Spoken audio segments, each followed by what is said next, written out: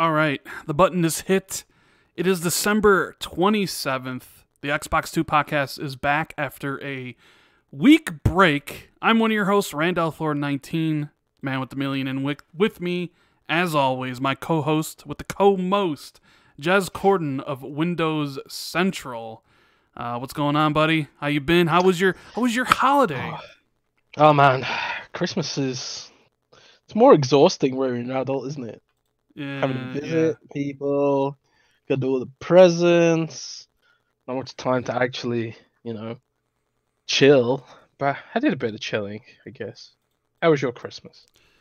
You want the PR response, or do you want the honest to God's truth? The Rand response. The Rand response. So that means the truth. My Christmas was horrible.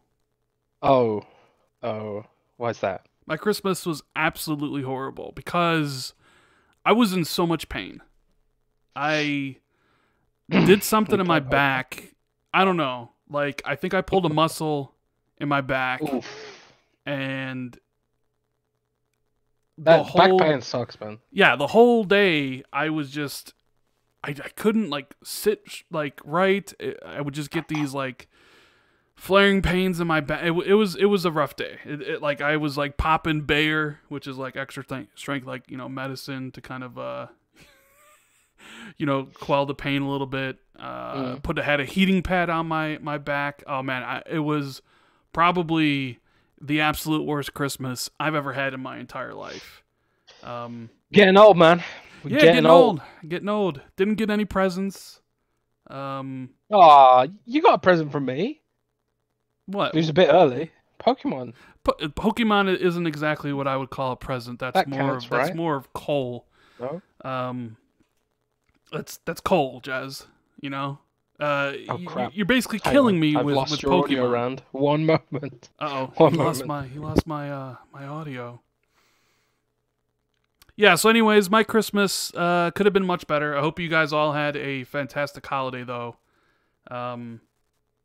Much better than mine. Hope you got what you guys, wanted, and if you're, you got kids, hope they had a great time, because that's what it's all about, being with family, seeing the joy on other people's faces when you give them an amazing present and things like that. Just for me, it was, I didn't really do much. I kind of just laid around, sat around, didn't do anything because I really couldn't. The back feels a little bit better. It's still kind of little achy in spots, but it definitely is much better than it was a couple days ago. Testing. Hello, Jez. You are back. It wouldn't be a live podcast without some form of technical issue. So what happened this time, man? What happened this time? Oh, it's okay. It's just Windows stuff. Just Windows stuff. Of course it is. Yeah. So what? Before we get into everything, obviously you guys are in the chat. Welcome. Hit the like button while you're, waiting for us to get to the topics. I want to know how your Christmas was, Jez, and what you get, and how your family was doing. Were you in the UK, or did you go back to Germany? Oh no, I was in Germany for Christmas. Delicious food, very very delicious food. But not much to report, man. Just all the Christmas prep work you have to do. There were some interesting articles really popped on Windows Central over Christmas round. I keep an eye on the traffic stats, from time to time, because it's part of my job. See what people are clicking on, see what articles get trending and stuff. And one of my favorite articles that was trending over Christmas was, can the Xbox All Digital Edition play discs? And I would imagine a lot of people got that as a gift because of the insane deal. I mean, they were basically selling them for $100, right? Yep. Which is a great price. But here's the thing about that console. For that price, it's a fantastic value, right? I still have an issue with the name, not because of the moniker, Xbox SAD, but because Xbox One S all digital. All digital doesn't necessarily imply that it's only digital. You know what I mean? So I think are technically digital. Well, all Xboxes are all digital. I think a better name for the system should have been Xbox One S only digital, or Xbox One S no disc drive or no physical disc. Obviously, you can't put no in any of that stuff. But I think all digital is. I was thinking about this. Like, why didn't they just call it the Xbox discless console? But that has like a negative connotation. The fact that it's lacking something. So I bet they were sitting in a boardroom saying, "We can't call it the Xbox One S discless edition because that sounds like it's missing something. So let's put a positive spin on it. It's all digital, and that sounds more positive. However, clearly it's more confusing because at $150, I guess a lot of people picked it up as an impulse purchase and didn't actually look into whether or not it had a disc drive because it isn't that obvious, to be fair. No, well, obviously the name, all digital doesn't mean that. I would be interested in knowing how many people actually took it back to like GameStop or Best Buy and said, I thought this had a disc drive, but it really didn't. I wonder how many returns they got for that. Yeah. If there's anyone listening to this who works at a gaming retailer, DM one of us and let us know if you had any Xbox One S all digital returns over the holiday period or in the coming weeks. I'm interested to know if people just straight up didn't know about it because it did get a lot of traffic the past week. But also, our top article for the week was Parents' Guide to Child Account Safety on Xbox. And that be all our Windows content. So a lot of people probably got Xboxes over Christmas this year.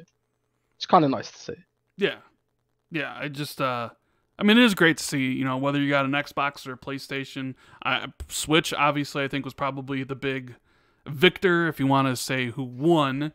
I mean, the Switch is just on another level. Like, it's not maybe so much a phenomenon as the Wii was, but considering where Nintendo was with the Wii and then the abject failure known as the Wii U to then come back super strong with the Switch.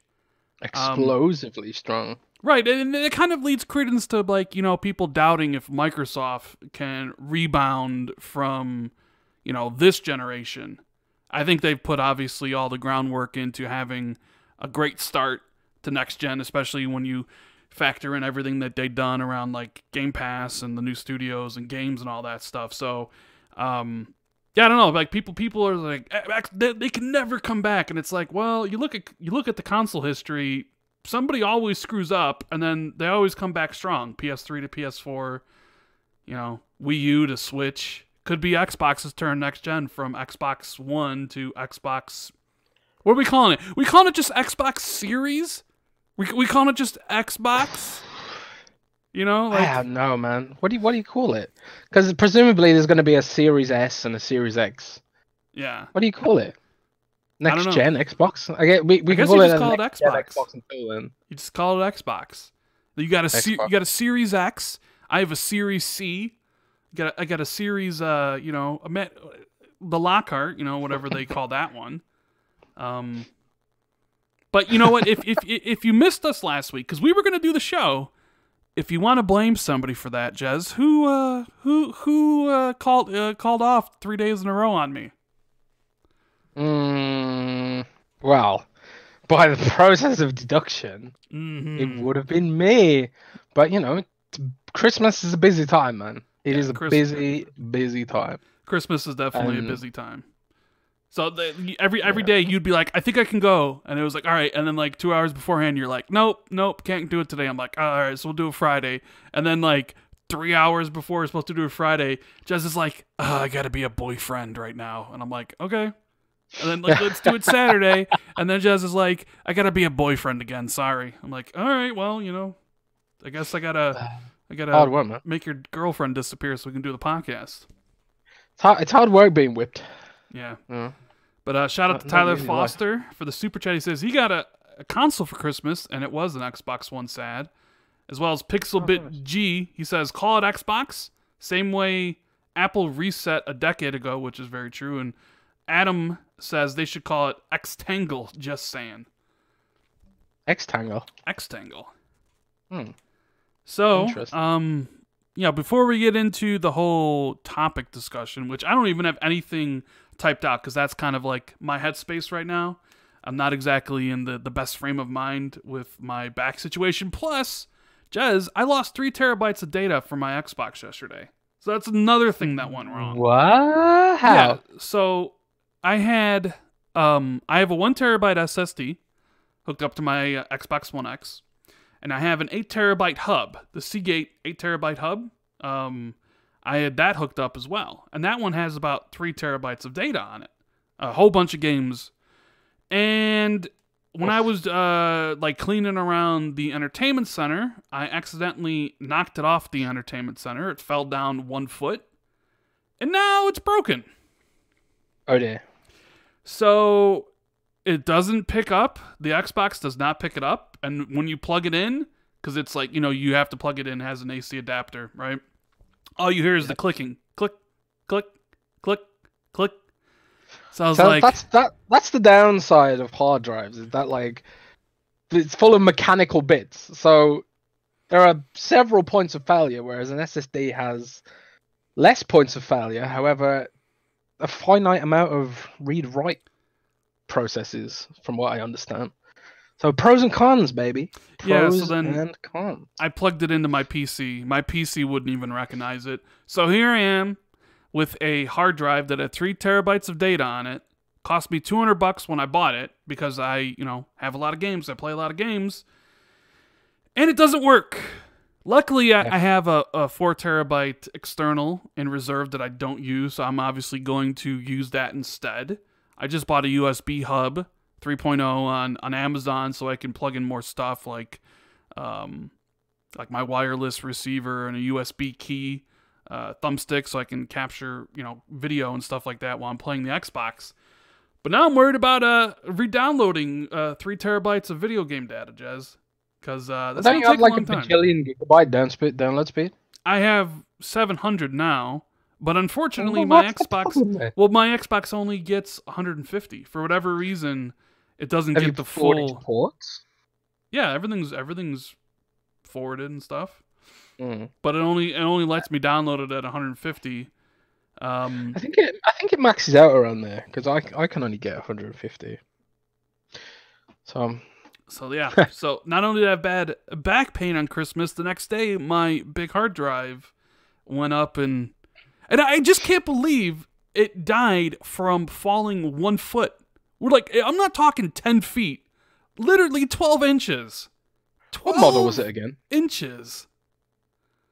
Like, what?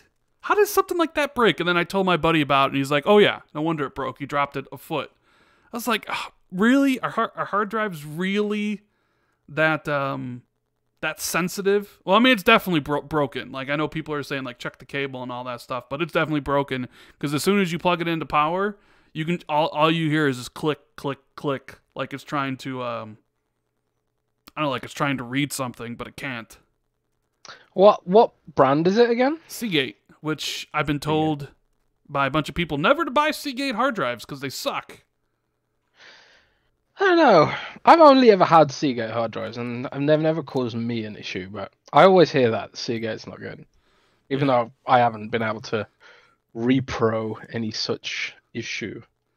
But it's all about the SSD. I do have a 1 terabyte one, and usually when I play a game, I transfer the content from the 8 terabyte hub to the SSD, so it loads a little bit faster. And of course, the next generation is going to have NVMe SSDs built in, which is going to be great. So I'm probably going to invest more in SSDs or external SSDs going forward than just like huge storage, like the 8 terabyte hub. So, well, that's the thing about storage next gen, is that you'll be using it mainly as an archive more than anything, because you'll want to be running it off the NVMe SSD.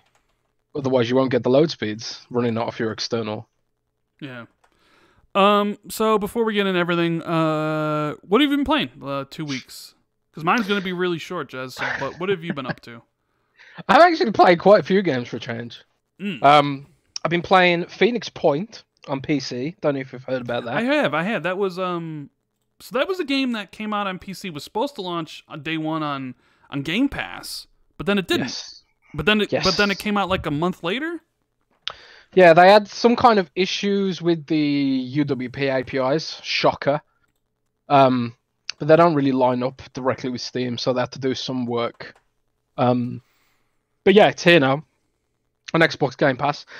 You can also buy it outright on the Microsoft Store for PC, and it's coming to Xbox a bit later, I think. It's exclusive to the Epic Game Store otherwise.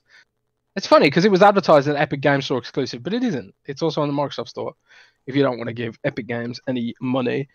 But it's pretty good. It's kind of like XCOM. It's like indie XCOM. It's by the people who made XCOM originally, and it plays very similarly. It's got some unique, interesting mechanics. You know, it's turn-based tactics, that sort of thing. Not super mind-blowing. It feels like low budget, and you know, it doesn't have the same production values as XCOM being backed by 2K and stuff like that. But it was pretty fun for a little while. Also got back into Monster Hunter World again. I'm approaching 400 hours played now in this game round. Jesus Christ! Like, I know what your game of the decade is then.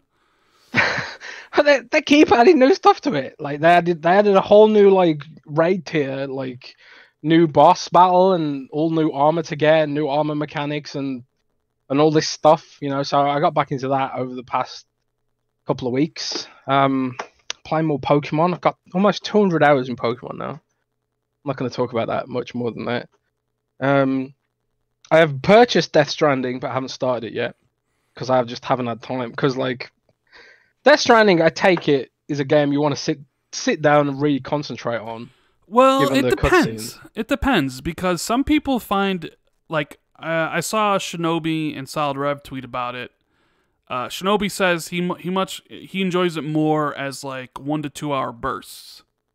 He plays it for 1 to 2 hours and then stops. And he thinks like if he would have like really binge it, he would get tired of the game. And I've heard that from other people as well. Myself, if I get into a game, I go hardcore. Like, you know, I love a game when I spend like 8 hours on it. So for me, I binged Death Stranding. Like I played it like, you know, 8 hours a day, you know, for the most part when it came out until I finished it after 40 hours. So it really depends. I guess it really depends on how you like, you know, the gameplay. Like how, because a lot of people, obviously the game, yeah, it's got the crazy story, which is great, but it's going to live and die on how you feel about the gameplay aspect of delivering packages. So it's going to be very interesting to see how you, like if you're one of those that is going to be like, I can't stop playing this game, or if you're like, I can only play this game for an hour, or if you like play it and like, this is garbage, why does anybody play this game? I'm never playing it again. The thing is, like, the way the combat, not the combat, the way the gameplay has been described to me, it sounds like I might find it therapeutic. You know, like when you just, sometimes I just jump on Minecraft and I'll mine cobblestone for hours and be completely content with it. Because I'm like, yeah, I'm going to build a huge tower. And that requires like an hour or two's grinding of cobblestone, right, which isn't the most exciting gameplay mechanic in the universe, but there's something therapeutic about those kinds of tasks sometimes. I actually enjoyed that about Sea of Thieves, you know, but then in between those sort of therapeutic voyages across the ocean, you get destroyed by a galleon full of dudes screaming racist stuff into the microphone. So so that was less than therapeutic. But, you know, it is what it is. I'm excited to try it out. It's just, maybe I will try it like in short bursts then. I'm very interested in hearing what you think about that game, because it definitely does seem like it's a love it or hate it type of experience. Yeah, you know? I'm a Kojima fan, so I'm expecting to like it, but we'll see. Who knows? I didn't like the Phantom Pain, but I don't really blame Kojima for that. So but anyway, anything else? Is that pretty much what you've been playing? That's pretty much it. Little games here and there. I played a strategy game on PC called Bad North, which is also on Game Pass. It's kind of like a tower defense game with Vikings. You just sort of create units and guide them around, and they automatically kill things. Oh, and I was playing a Totally Accurate Battle Simulator as well. Right. Have you seen that? I did. In Game Pass? Yeah, I did see that. Isn't it good? That game is so addictive. It's like there's really not much to it. It's just sort of like a crazy physics game where you set a bunch of units in opposition and then watch them battle, you know, You can summon like 100 skeletons and watch them try and fight a mammoth, for example, and the mammoth will just sweep its tusks and they'll all explode into bones, and you can press the mouse down to go into slow motion. It's just fun for a little while. Like if you're just bored, but it's not like mind blowing or anything. It's just a fun little game. Like Game Pass has been Game Pass has this like random game button now. I don't know if you've seen this. Game Pass does, and so does your actual My Games and Apps. There's a button at the top right now that will pick a game for you if you don't know what to play. I've been using that on PC, just hitting pick a game for me and then playing it. And more often than not, I've actually enjoyed what they've recommended. So that's how I've just been messing around recently, because I haven't really had time to sit down and really get my teeth into a game, except for, like games like Monster Hunter. You don't really have to even pay attention to them because the combat's all in your muscle memory, and like I can fight a monster while also talking to my boss or even podcasting, but I don't want to be podcasting when I'm playing Death Stranding. I want to concentrate on it and stuff like that, you know what I mean? Yeah, I know exactly what you mean. So, you know what I mean? So what have I been playing the last 2 weeks, Jez? What do you think? What have I been up to? I played Pokemon. I played Pokemon twice in the past 2 weeks. I think I'm on Boss 6, Gym Battle 6. You've got to complete that because I will. I'll complete it. Don't worry about it. You better, because we raised the final tally for our charity drive was $750. That's nice. Which is the most I've ever raised for charity. Let me just say, I hate the game, Jess. I hate it so much. And we all know you hate the game, but you still have to play it because I'll finish it. I just don't understand why you won't give me high level Pokemon. It's cheating. It's not cheating. Anyways, so I played that for a little bit, and honestly, I haven't played anything else. I don't know. Like I mentioned in the last podcast, Pokemon has killed my love of video games. Right. Oh dear. So all I've been really doing, and I don't hate this, but when people used to make fun of Xbox gamers and be like, oh, they don't even play, they just get on Netflix and watch TV and stuff. That's been me the last couple weeks, because honestly, there's no big game out, right? And there isn't really a big game coming out until Ori 2 in March, realistically. I mean, some people consider Darksiders Genesis a big game. I don't really think it is. Zombie War 4, I think, comes out in February. Zombie Army 4. Not really that big of a game. There's nothing in January as far as I can tell. It's like the first big game. Don't sleep on... Are you a fan of Diablo? I like Diablo, yeah.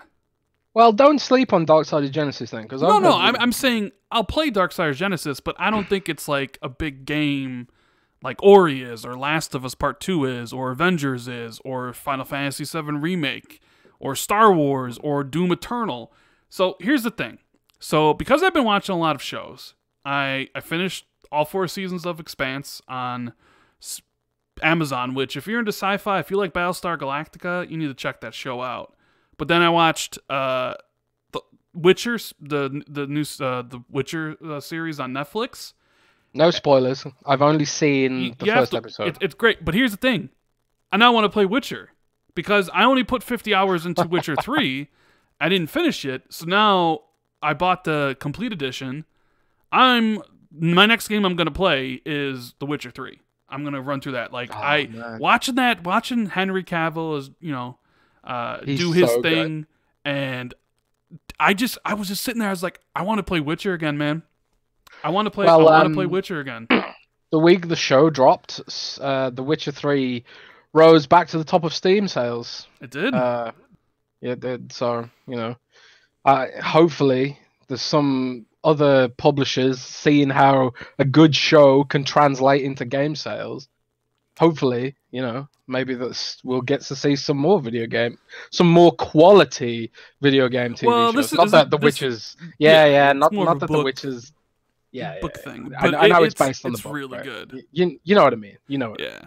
So that's going to be the next thing I play, because the show was so good, it got me into the mood to go back and actually finish Witcher 3. I watched Lost in Space Season 2 as well, and then I think I got a couple episodes left to catch up on Mandalorian, and the new season of View's out. There's a lot of stuff to watch, and I just There hasn't really been a new game released recently on the Xbox that's like, I need to play this.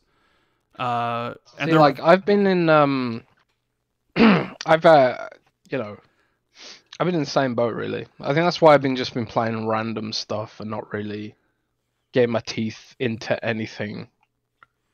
I'm kind of like waiting for the next big game release. yeah, I hear you. I don't know what is the next big game release really. Well, I don't know. I don't know in January. I mean, I guess, like I said, we mentioned Zombie Army 4 and Darksiders Genesis finally come to console because that's out on Stadia and PC. And I actually wrote a best upcoming Xbox games article recently. I did see that. And then March has Final Fantasy VII Remake and Neo 2 and Ori 2 and Doom Eternal. And then April is Resident Evil 3 and Cyberpunk. And then May is like Avengers and Last of Us Part 2. Minecraft Dungeons, baby. Minecraft Dungeons sometime in April, Bleeding Edge in March. Yeah, I mean, so like once kind of March hits here, it's like, whew, it's going to be great. And as Adam says in the Super Chat, play Yakuza, that is all. Those games are supposed to come to Game Pass pretty soon. So there's Yakuza 0, Yakuza Kiwami 1 and 2. So, yeah, I mean, there'll be stuff to play, but I figure I have enough time to get through Witcher and all the DLCs before something big. I just need to get through Pokemon and... I feel the same way after watching The Witcher. Like I wanna start over. So I think I might start over with you. But first I'm gonna try and rush through Death Stranding, I think. Yeah. Well, I mean, even rushing through Death Stranding, you're still probably looking at the 30-hour game. So I mean, I think I spent 45 hours in it, but it's not a short game by any stretch of the imagination. So yeah, okay. So that's the games played. We're gonna be moving on to topics. So if you guys want your join the show, make sure you hit the like and subscribe button. You know what? We missed last week, and we did a podcast before or the day of the Game Awards. So we haven't even talked about that. But I figured, you know what? Let's talk briefly about the Game Awards. What did you think of this year's Jeff Keighley's show, the Doritos Pope? Are you a fan of the Game Awards? Do you like how it's structured? It's definitely increasing in viewership every single year. He had 45 million viewers this year.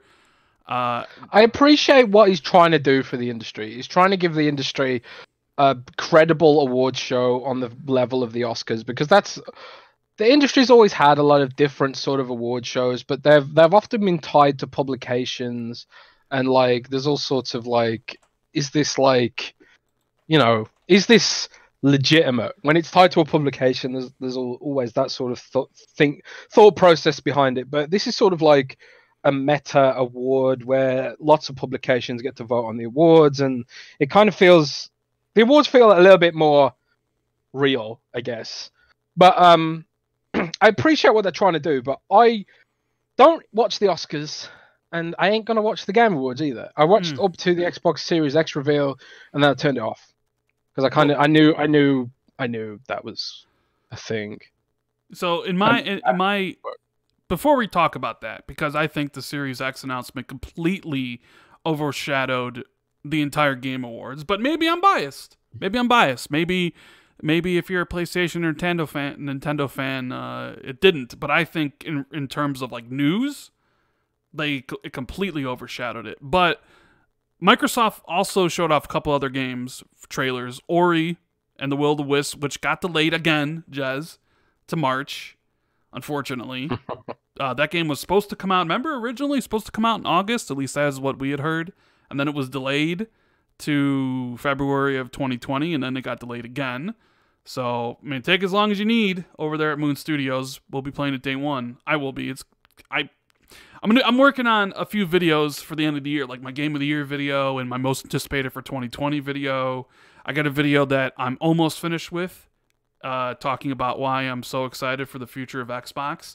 It's going to make a lot of people upset, in my opinion. I think when I post that video, did I show you the thumbnail I made for it? Yes, I believe you did. Yeah. So people are going to be, because when I look at Xbox and I look at where they are now, with a year to go from launch, to where they were in 2012, a year to launch, it's like two completely different companies. One that was trying to do almost as much as they could to get away from making a pure gaming machine, and just, anyways, that's just a tease of some videos that I got in the works. But Ori looks great. Gears Tactics, I think it was the one that kind of sparked your interest, right? 40-hour campaign, single player only, no, I think Rod Ferguson said no, no like microtransactions. I should be happy about that no microtransactions thing.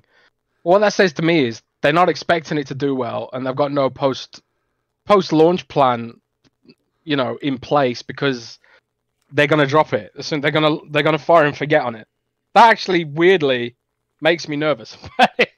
I don't know why, but it just seems odd for Microsoft to be like, yeah, we're like bragging that they've got no post launch plan for the game. Well, I mean, there's also the issue that Gears 5 has kind of been criticized for its post launch monetization. I will say, speaking of Gears 5's monetization, Microsoft sent me a survey to do recently about Gears 5, and it was like, what do you think of the game? Like, what areas would you criticize about the game? And there was like a huge list of things that you could tick to criticize the game, but there wasn't a single option to criticize the microtransactions. And it's like, are they so totally tone deaf?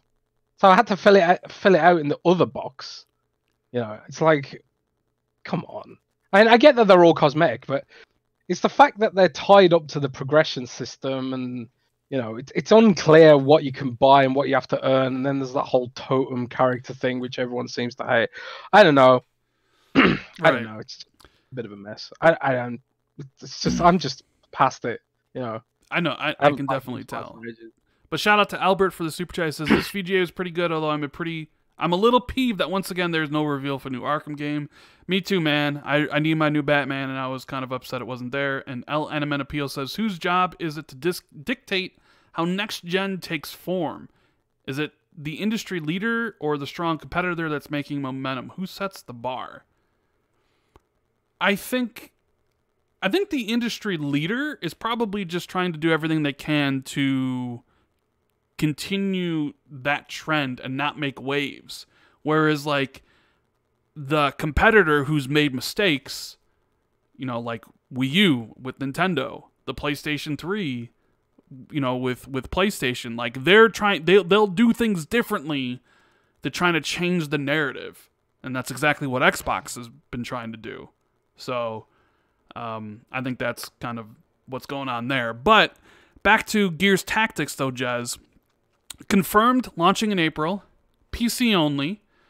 To start with, Rod did say it's coming to Xbox. So when do you think it comes to Xbox? Do you think it comes as a launch title for Series X? Do you think it comes later, like 2021? I think it could potentially come out this year. 2020, the same year as the PC version. I don't see why not. It's not like it's going to be such a huge, complicated effort to port it across, because it's just going to be based on UWP, presumably. Well, it's also, I get like the control scheme if we're talking about Age of Empires, right? A real-time strategy game obviously plays much easier and quicker with the keyboard and mouse. But Gears Tactics is an XCOM clone, right? Yeah. So, and those have been on console for a while. I don't understand how it would take that long to get a control scheme working when you have many examples to kind of choose from there. So, one of the things I did notice from that trailer, though, was the cutscenes did look very high quality. It looked like the game got a serious budget increase. Yeah, it does seem like they're taking the story aspect of it quite seriously. It doesn't have from talking to people at the Coalition, it doesn't have a management layer like XCOM does. Like in XCOM, you don't just like send your units out and fight. You sort of also manage your base, and you have to build it up, and you have to do research and stuff like that. There's nothing like that in Gears Tactics, from what I understand.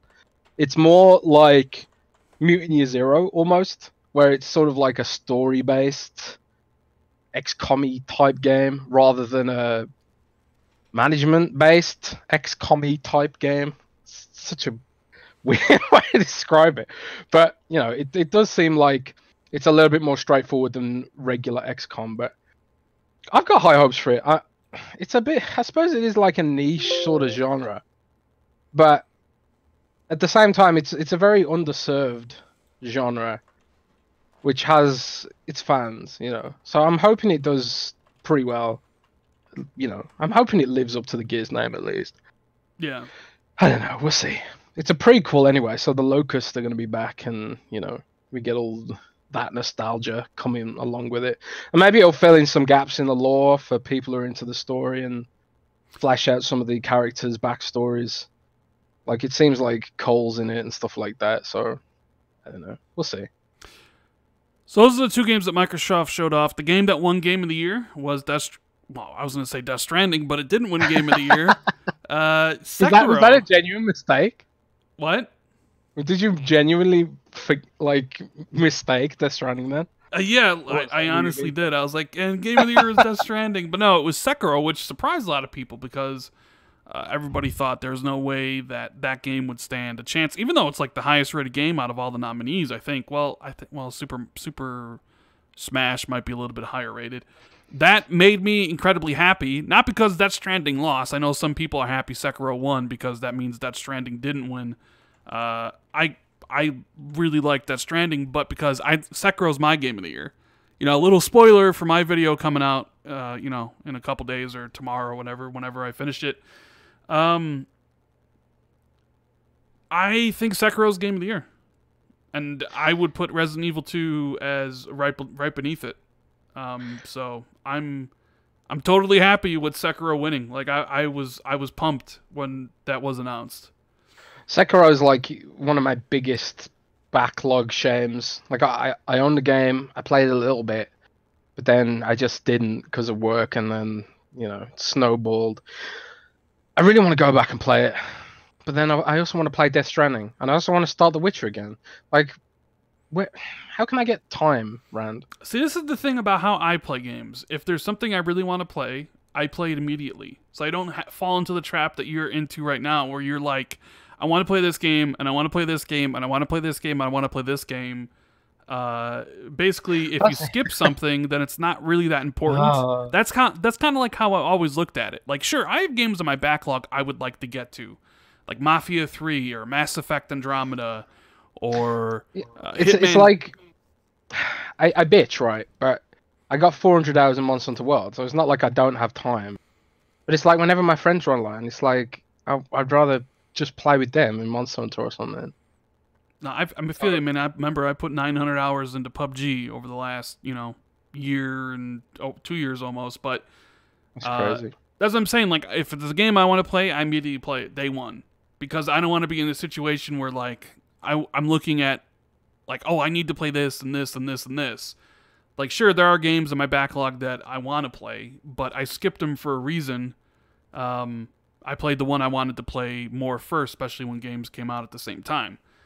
But obviously, Xbox Series X was the big reveal at the show, which, if you listen to the podcast the day of, I correctly predicted that.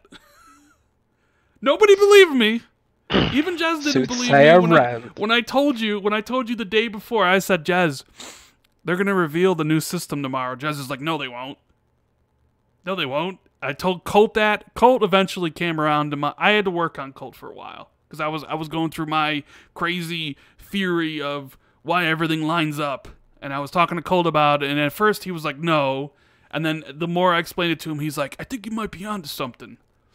I told him. I knew they were announcing something big and hardware related. I didn't want to jinx it by thinking, because I did post on our Slack channel, keep your eye out because they might reveal Scarlet tomorrow. But I wanted to believe, man, but cynicism holds me back, man. Yeah. Shout out to Spider-Man for the super chat. Was it smart for Phil to be so secretive with the Xbox Series X? I mean, I think it was a smart play to actually announce it at the VGAs. I think that is such an aggressive move from Microsoft. Like doing something different. Because the common sense approach would be you do it like you always have. You have a media event sometime in May. You gather everyone there. You give your take on the new console and the new platform features. You go to E3. You know, that's like the safe way of doing it. That's also the old way of doing it. And if you listen to Major Nelson's podcast a couple days ago, Phil talked about how they came to that decision. How basically someone new to the team like brought that up. It's like, how about we do it this way? And at first Phil didn't like it, but I guess over time he grew to like that idea, and now you have it. Like Microsoft is out in front of Sony. They revealed the system, the name. You have all the concern over the name out being talked about today. Like, because what was the talking point after they announced it, Jazz? Confusing.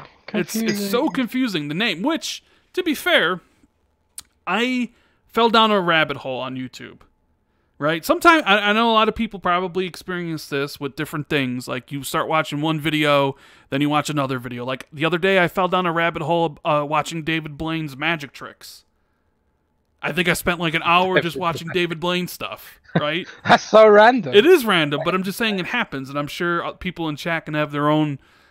tell us like a rabbit hole they fell down. I fell down a rabbit hole of watching people react to the Series X reveal because it didn't leak, and it was so surprising because nobody expected it except listeners to the Xbox 2 podcast because we're informed. So you guys knew that it was really interesting to see people's visceral and like first reaction to something as it was happening. No, because nobody was like, oh, well, this must be Xbox because it leaked. They kept it hidden. Phil read a secret script on stage. They looped the video, so only showed the first 20 seconds. So it didn't leak from the show. So it's really interesting watching people react. And a lot of people were like, what is this? What is it? And people's first reactions, most of them, when they go into the water for the video, is that it's BioShock, right? Because water, BioShock. And then when they show that car, the amount of people that were disgusted when they saw that car was quite a lot, Jez. Because racing games, they don't really get the blood pumping, you know what I mean? You see a car and you're like, whew, man, who cares about this, right? And then they show FIFA and people get really interested, like, wait a minute. You get a car and you get FIFA? What's going on? And then Master Chief shows up and people start thinking to themselves, wait a minute, so this is an Xbox ad. What the heck is this? And then it shows the console and people just like, oh my god, it's the new Xbox, but then it said Xbox Series X. And so many people were confused with the name, Jez. I shit you not. I was watching the Easy Allies reaction to it. One of the guys thought it was just the brand new Xbox that was coming out this year. Like an upgraded Xbox One X. You know? Like, so many other people were just so confused with the name. And I understand that. And watching the videos, like, I definitely get that concern. Like, what is this? Well, but a year from now, it's not going to matter. Well, after seeing the way that, like, you know, can the Xbox One all digital play discs articles spiking on Windows Central, I think I might have overestimated the average consumer, maybe. But the way I look at it is like, it looks so different to what we've got now. It'd be hard at a glance to confuse the two systems, I think. It's pretty obvious that it's not an Xbox One, just from looking at it. And I would say that if they have similar, like, shout out to Clobril, by the way, because he's been doing some, like, concept art for, like, packaging and stuff like that. And he, like, imagined that it could have, like, a sort of monolithic packaging, where it's, like, it's packaged more like an Amazon Echo. than like a traditional console. Like they could even package it differently to make it stand out in a retail shop. And people who are buying it at retail, they're the people who are most likely to be confused by it, I think. So I don't know. It's ultimately on marketing at the end of the day, I guess. Yeah, and well, that's the thing. Like by this time next year, obviously leading up to launch, Microsoft will be promoting it heavily.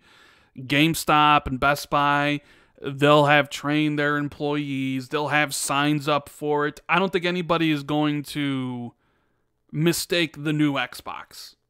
But roughly, yeah, I agree with you. Like it's on Microsoft to market that correctly and get people to understand that this is the new console. I mean, obviously, I think like a lot of people were saying that it was confusing, and I was saying like, but people don't get confused with a new iPhone every year.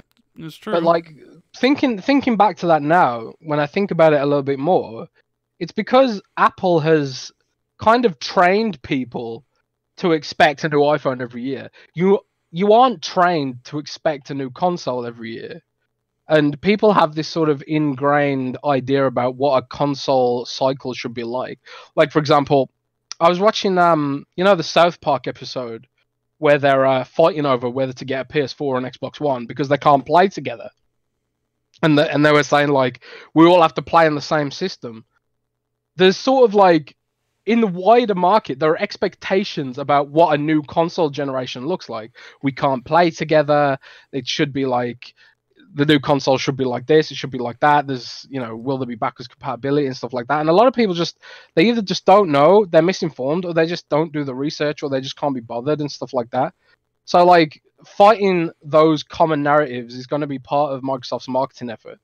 Because one of the big common marketing efforts, one of the big common narratives in the wider market is that PlayStation is better right now. That's just the assumed thing, especially in like markets like Europe. So Microsoft has a lot of stuff and explaining to do, I guess, if they want to market that properly, because, it is potentially confusing to some people. And I think I was maybe a little bit overly dismissive about that before. Yeah, I mean, considering, like you said earlier, people are searching for articles about, hey, can my new Xbox play discs? Where's the disk drive?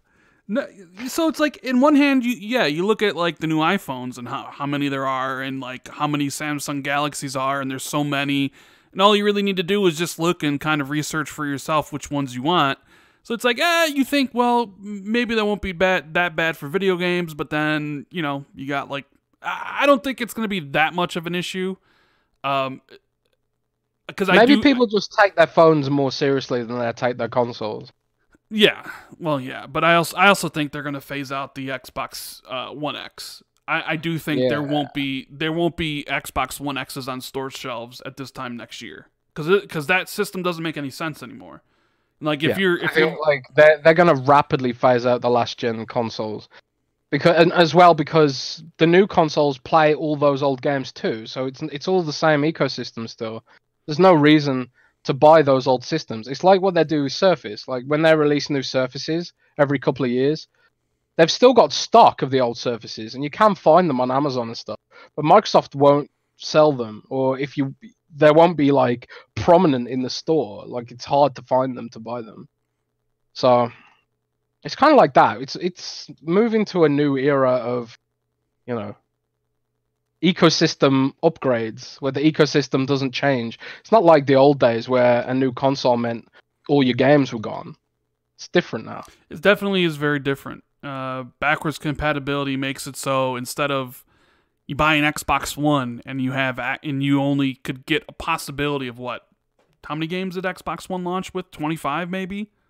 Like 20, like 22, something like that. Now is essentially, you have all your backwards compatibility games, every game from Xbox One, the 360 games, plus whatever new titles launch. So it's definitely a different scenario. But how shocked were you, Jez, at the form factor they chose for Series X? Because I gotta say, my first thought was, like, that's just a PC. That's just a PC tower, small mini PC tower. Well, I thought the first thing I thought was Amazon Echo. And I was like, oh my god, they're going to put far field microphones in that thing and you'll be able to it. But No, it is more like a mini PC, isn't it? Yeah. I think like the people on Windows Central who like they cover tech, they started comparing it to the old Mac Pro. The thing people said looked like a trash can. Remember that cylindrical old Mac Pro from a few years ago, I remember. which had like centrifugal cooling down the middle of it, and then all the components were sort of around the edge. It was a weird design, but it made sense from an airflow perspective. That's what a lot of the tech world was comparing it to. Meanwhile, everyone else was comparing it to like, I don't know, the monolith from the Space Odyssey, stuff like that. There's some great memes about that system when they unveiled it. But I actually really like the design. The fact that it looks like a mini PC tower is fine to me. And I already have like the way my setup is. I got my PS4 Pro and my Xbox One X set up next to each other vertically in sort of like a mini shelving tower. So like it fits perfectly into my setup and stuff. And we put together some. I don't know if you saw around. I did see. We put together some 3D models. But you weren't the only. It's all of a sudden everybody was like putting together mock Series X with cardboard, like every website. Yeah, but you could interact with ours. Ours were 3D interactive. Ours was the best. I'm just throwing that out there. Ours was the best. But we actually, I think we had the measurements wrong the first time we did it. And some people were like, "Oh, that's too big," and I was like, "Is it too big?" And we sort of went back and looked at it again, and our 3D printing guy printed it so he could actually fit something into the USB slot when he 3D printed it. So now it's shaved about 12 millimeters off the overall size, the height. So I think we have it pretty rock solid now. It's not that much taller than the current gen systems, but it's double the volume though. So it is a big boy. And that just means beefy internals to me. Yeah, cooling system because it's as your source you wrote in your article, people telling you 12 teraflop Navi GPU. Digital Foundry said they are the same thing, and they're saying it's that way because it probably, even though the boards won't necessarily be any different from Series X, is with that kind of power it requires. It's definitely going to generate a lot of heat. So you need, a form factor that can, get rid of that heat pretty easily. And it seems like Phil said in some interviews, they built it because they were going after performance, and it was like, we're targeting these specs. Build me something that could work. And it was like basically, all right, well, this is what we came up with. So it's not just performance. They also want it to be silent. True, because they're developing it with console streaming in mind. So like the way that console streaming works on the Xbox One X today is that I can stream my console games and the Xbox will stay turned off and it won't turn on my TV and stuff like that. It'll be as though it's turned off, but it'll just be acting as a server. If you have your Xbox One X in the living room and you want to stream a game from the living room to wherever you are over the internet, the last thing you want to do is make everyone at home suffer from huge jet engine sounds while they're trying to watch TV, right? That kind of defeats the purpose. So they've also designed it to be quiet. And I think Phil said in an interview that it's roughly about as loud as the Xbox One X right now, which it's pretty silent, Yeah. Well, shout out to Yosemite Blam for the super chat. It says, remember the fake David Blaine magic trick video? I don't know if I saw that one when I was binge watching it, but thank you. And Robert says there's been 4 consoles, Xbox 360, One X. Should have went with Xbox 5 and 5s, in my honest opinion. Phil did say like the Xbox, that's just the platform name, and it plays all the generations. And that's exactly what they were kind of aiming for. And obviously, Series X implies there'll be multiple configurations of the new system, like we've been saying here on the podcast since October, and Jez talked about in Windows Central, like Lockhart's back. I don't know if you saw, Jez, but Frankie from 343 basically confirmed it on Reset Era yesterday. I wonder if he got it. No. He didn't. He said he was playing devil's advocate. Yeah. He's based on playing. the assumption the article was real, which Ba- I thought was it was a masterful way to handle it, because if he'd have deleted his post, it would have been like, oh, he confirmed it by accident. But the way he sort of wrote it back, it gives Sure. him plausible deniability. It's the best way. Very I was just doing devil's advocate. It's like, no. We all know Lockhart's real. Like, come on. Like, so smart. that's definitely very interesting. But it wasn't. So Phil just didn't bring Series X, right? Which is a big enough reveal. But obviously, more important than the power is the games. Yes. And they Games are revealed. pretty important. Well, what's pretty important? Games pretty Games important. are pretty important. Yes, they are. And they revealed. It's interesting because I wonder how many people from Xbox actually listen to this podcast. I know there's quite a few that do. Because I presented this exact scenario one of the times we were talking. I said, you know what Microsoft should do? Because Ninja Theory is a great studio. They made Hellblade, they made Heavenly Sword, which were kind of exclusive to PlayStation for a bit. What better way to kind of showcase to all the PlayStation fans who are watching that, hey, Ninja Theory's got this, game that you might really like. And don't worry about Bleeding Edge. Like, for all you people out there who look at Bleeding Edge and are like, I don't want that. Don't worry, we got a game for you, right? And they revealed Hellblade 2 alongside the reveal of the console. So that kind of quickly dispelled all the notions that studios that Microsoft bought, they're only making cartoony games. Yeah.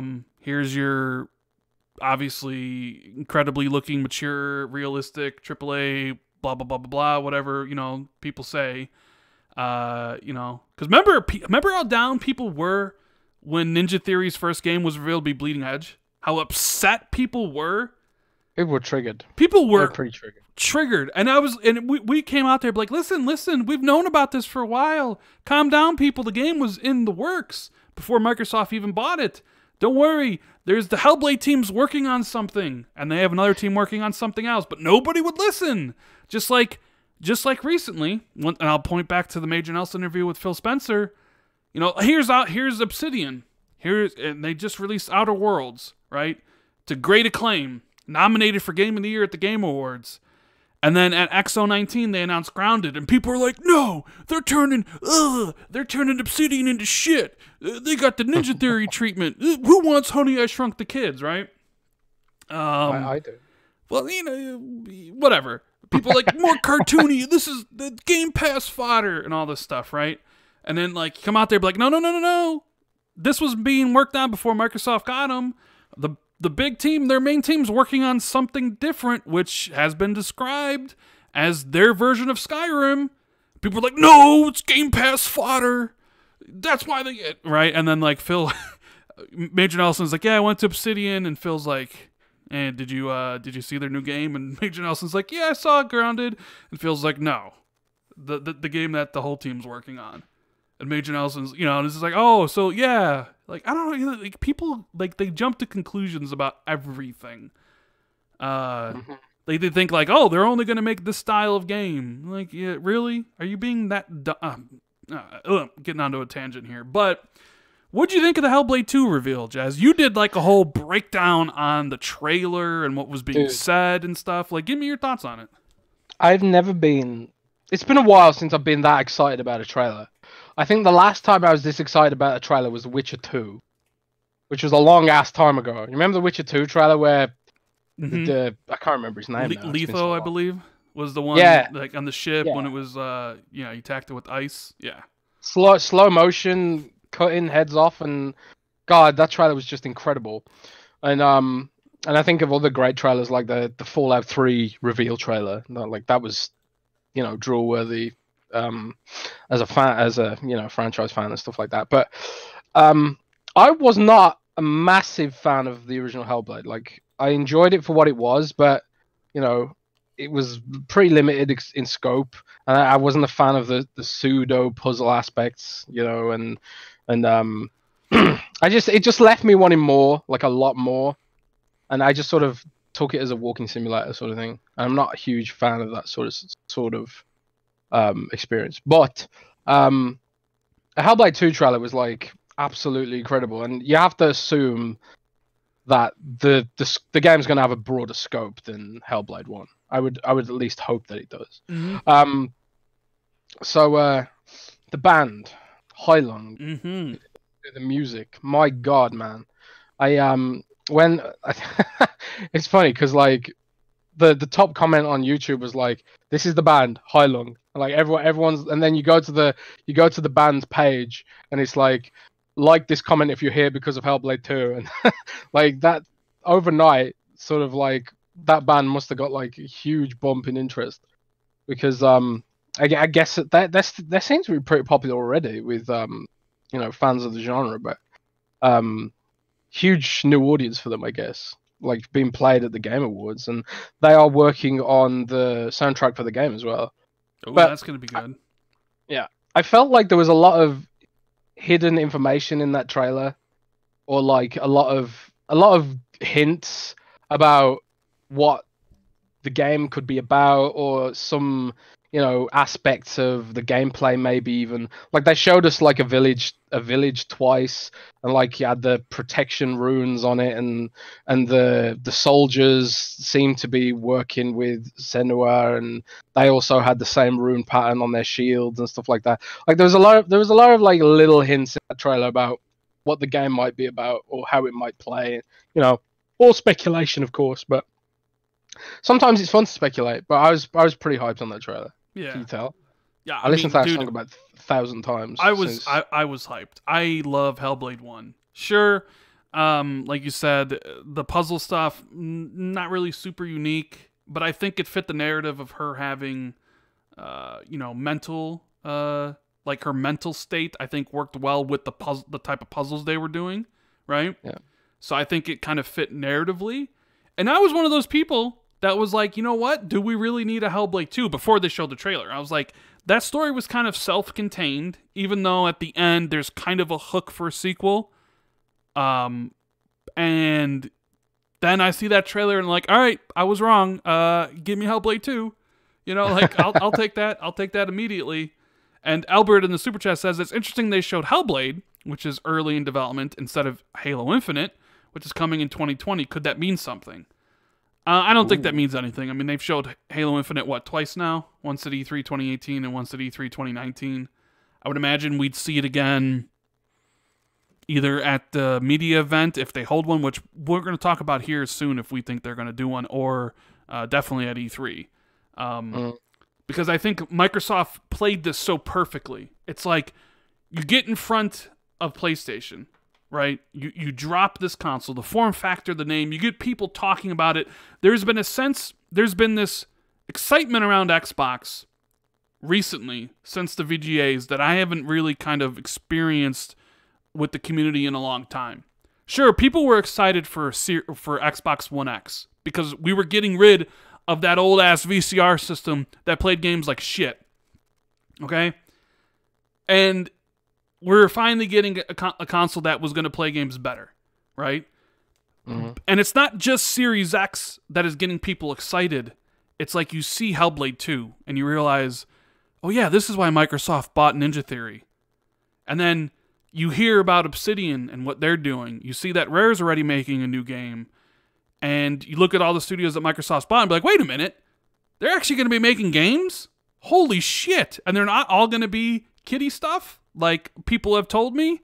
Well, 100% on board on this. And there's Game Pass, so I'm going to be able to buy this system day one on Game Pass and have a bunch of games probably available for me for the low price of whatever the hell they're selling Game Pass at.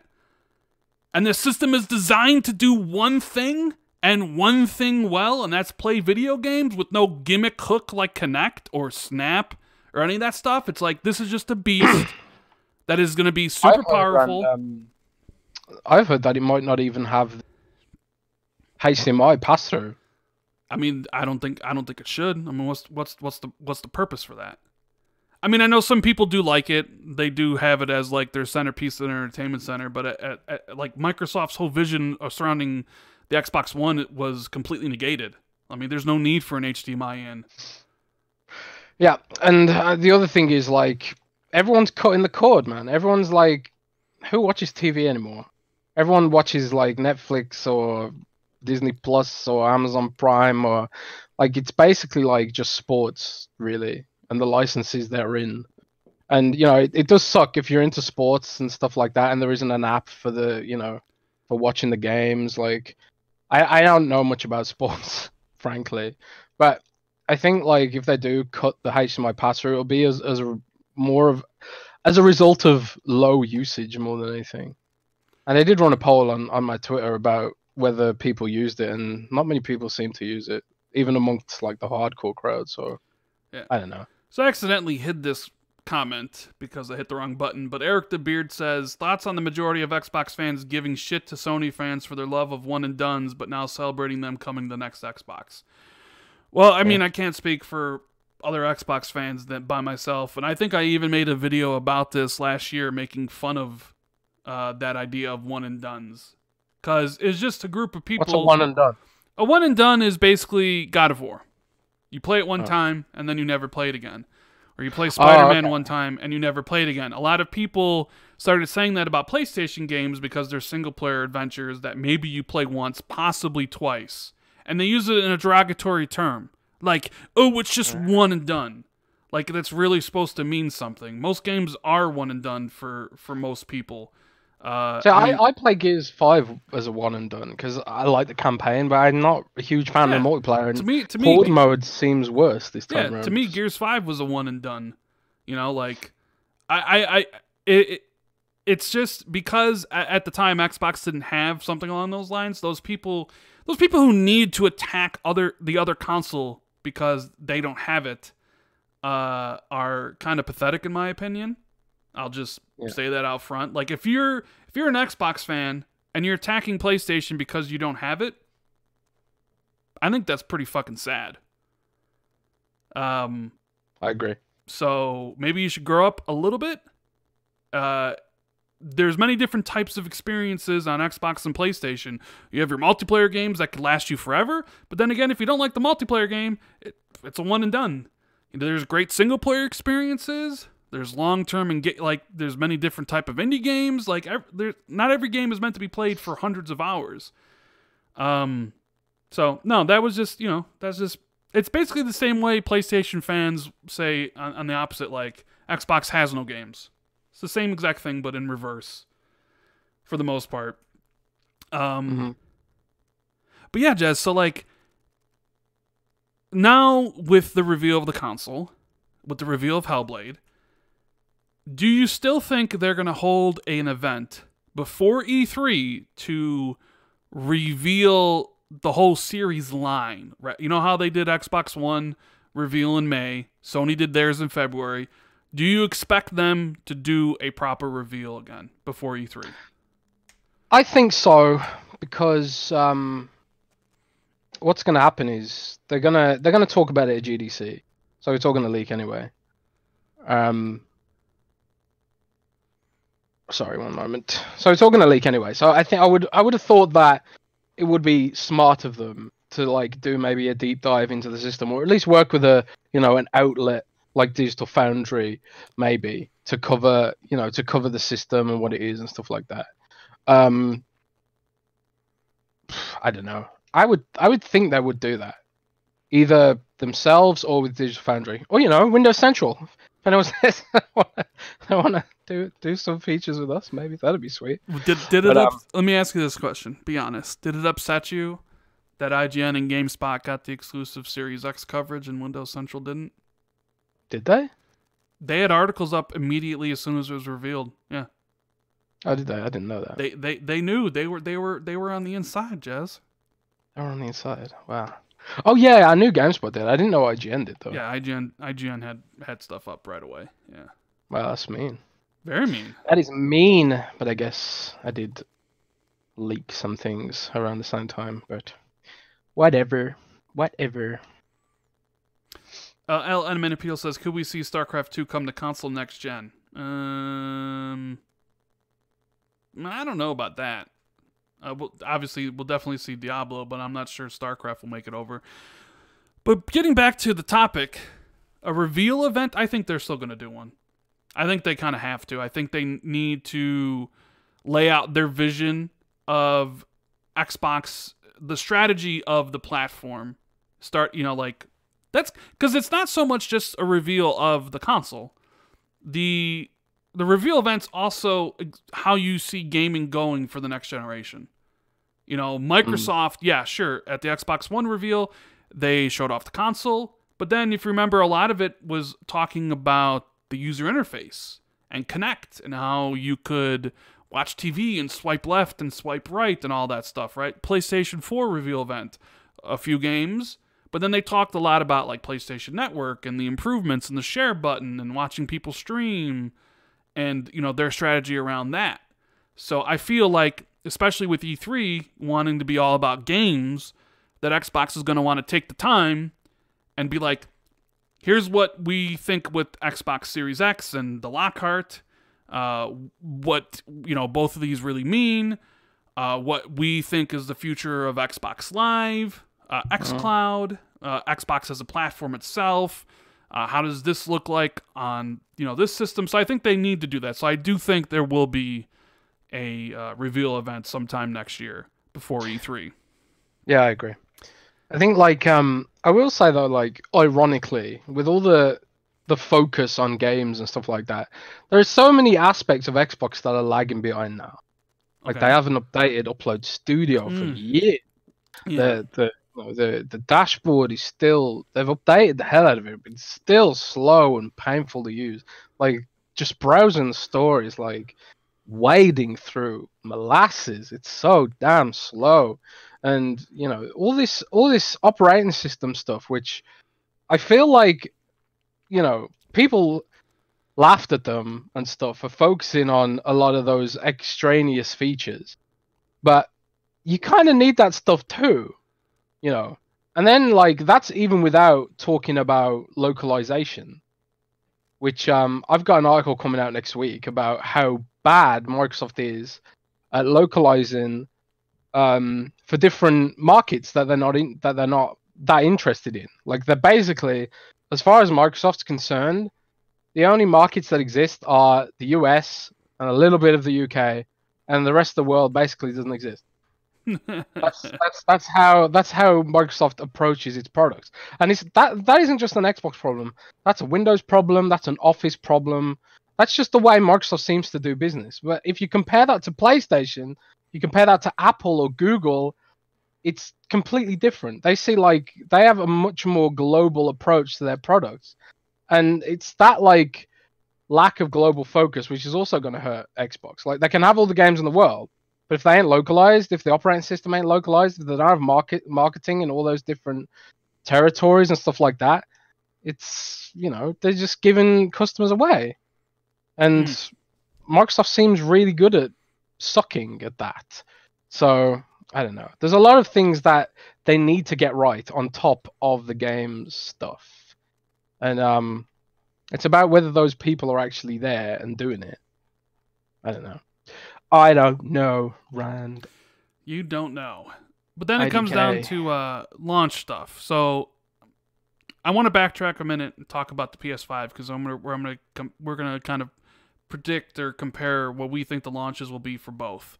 There was a new rumor that came out last night about the PlayStation 5 and its power level. And for a long time, like 6 or last 8 months, a lot of people, PlayStation fans, been told by, people at Resetter and maybe some journalists that, hey, we heard that PlayStation 5 is going to be more powerful than Series X. Well, at the time, the next-gen Xbox.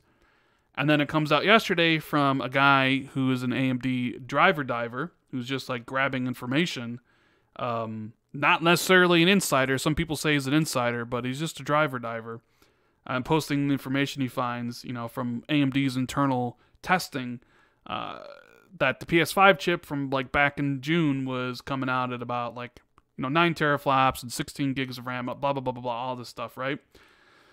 So, as expected, Reset Era melted down in the next gen thread because they were all led to believe that PlayStation 5 was going to be more powerful, and now the reality of the situation, possibly, because who knows if it's true, is that there's a chance it may not be. So now you see people talking about, and Jez, and I'm not lying when I say this, there's people talking about dual GPUs, that the PS5, the PS5 at 9 teraflops is their Lockhart, and there'll be another PS5 like Pro that's 18 teraflops. There's some people talking about 72 teraflops. It's gotten pretty ridiculous with people hitting the denial stage and the bargaining stage and all that stuff, right?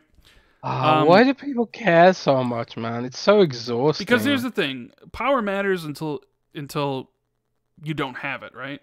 Power matters until it doesn't. And I do see a lot of people talking about it online on Twitter, being like, "Yeah, power's great, but games are what's really important, and it's always been about the games." And I agree. The games are the most important. Doesn't matter if your system has the most power, but you got nothing to play on it, right? Or look at the Switch. Look at the Switch. Right, look at the Switch. But here's the thing. I think back to the start of this generation, and I'm like, I look at what the PlayStation 4 launched at, and I look at what the Xbox launched at, and I think to myself, was it really about the games?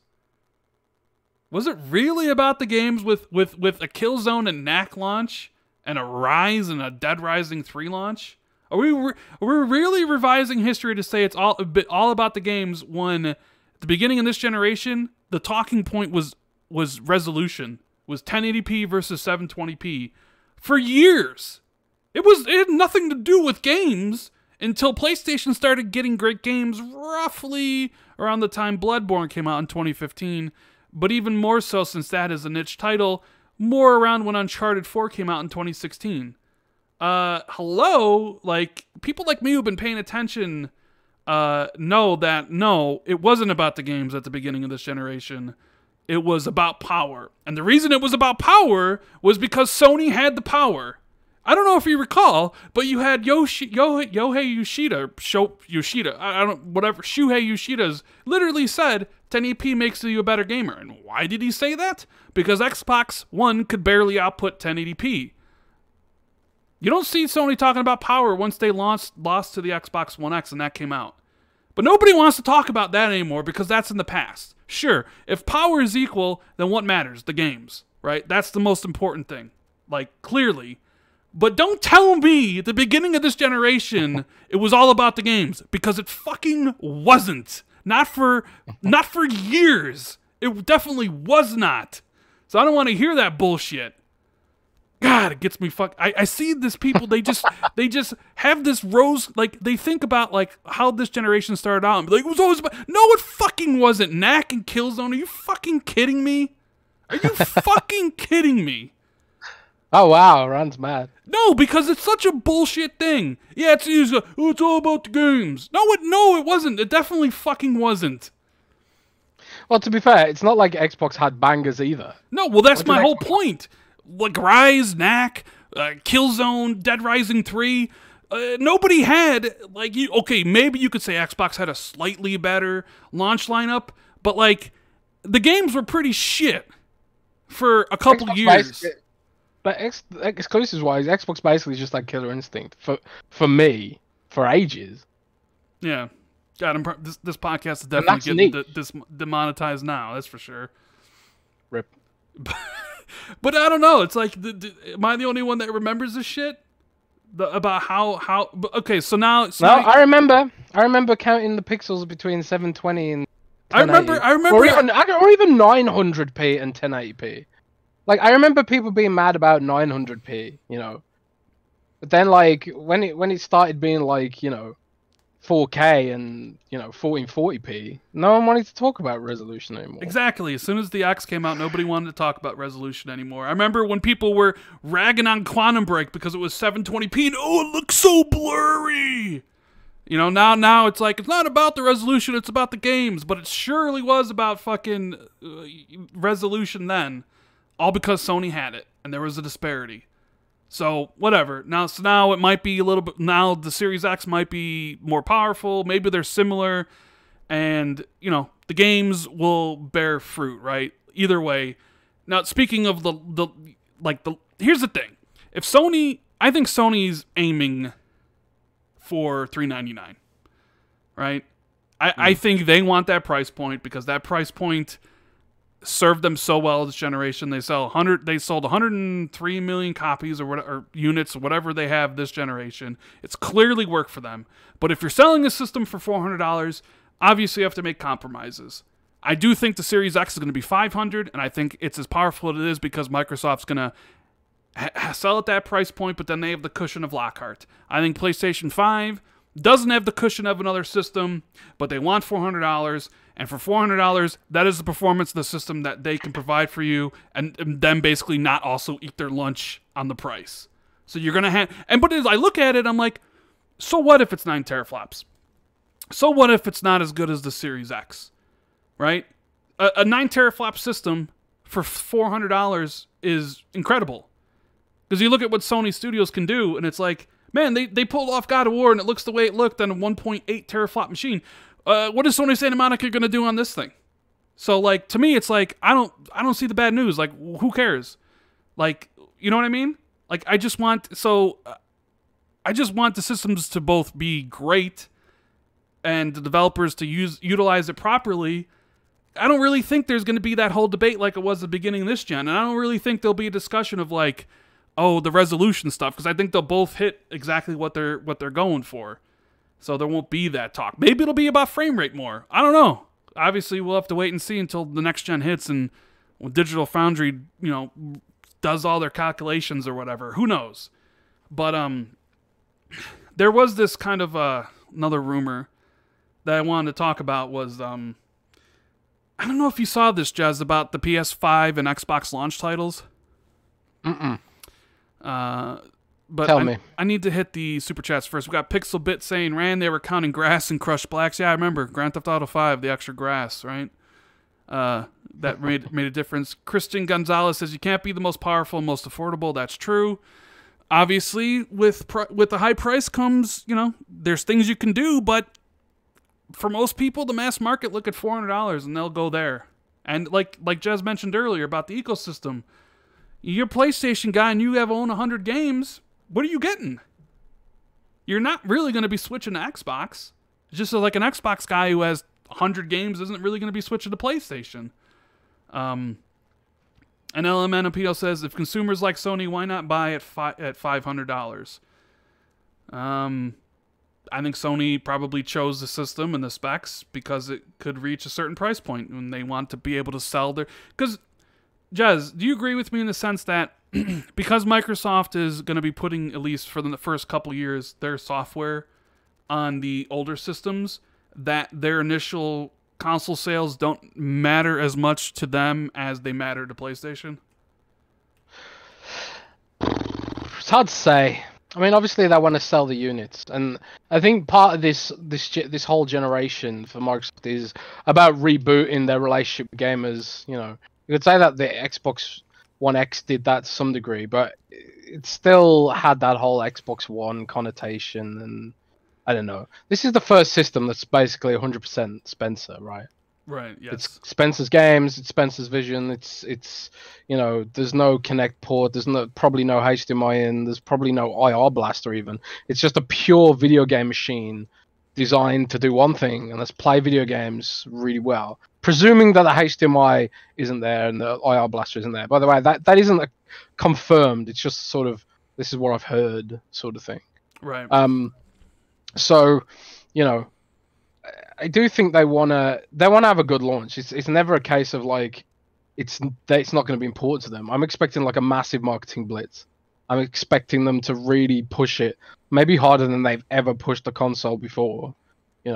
I'm really expecting them to, if they have the launch lineup, they're gonna really want to capitalize on that sort of, momentum they've had building up, and they've got so much momentum now with Halo, PC, and the Halo brand's been reignited somewhat. Like every article we post about Halo Bloody Reach on PC just explodes right now, and because like the PC market's just so damn massive, and I know it's like that's a different market to Xbox, but it's that sort of relationship with the internet is just improved. You know what I mean? Yeah. I think they're gonna want to have a big launch. I don't think it's a case of like, either company is going to be like, oh well, this is a slowly race. It's a long-term plan or whatever. I don't think it's going to be like that. I think it's going to be all out from the start. I think they're going to push really hard, and I at least hope that's what they're going to do. I don't think they're going to rest on their laurels at all, because don't forget that the Xbox platform, it's not just about the consoles anymore. It's about ultimately having more endpoints for developers and convincing developers to build for Xbox so they can move to the future of game streaming too. So like you've got Amazon making its cloud streaming play next year. You've got Tencent working on a cloud streaming play with Nvidia. And you've got all these companies who are gearing up and exploring getting into that space. And it's ultimately a race to the next market, a race to that, theoretical market. We always talk about streaming, and it might not happen. People might just prefer the ergonomics of console gaming on their TV and stuff like that, like they do with VR. Like VR sounds really great on paper, but the mass market doesn't like the ergonomics, and it could be that way with game streaming to your phone and stuff like that. Yeah, I know for a fact that like when I stream games to my phone, my eyes get tired after a while because all the text is so damn small. You can't see what you're doing.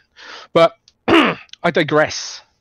Rand. So the rumor was that this Russian journalist who, I guess he correctly predicted Hellblade 2 and Death Stranding to PC, so, whatever.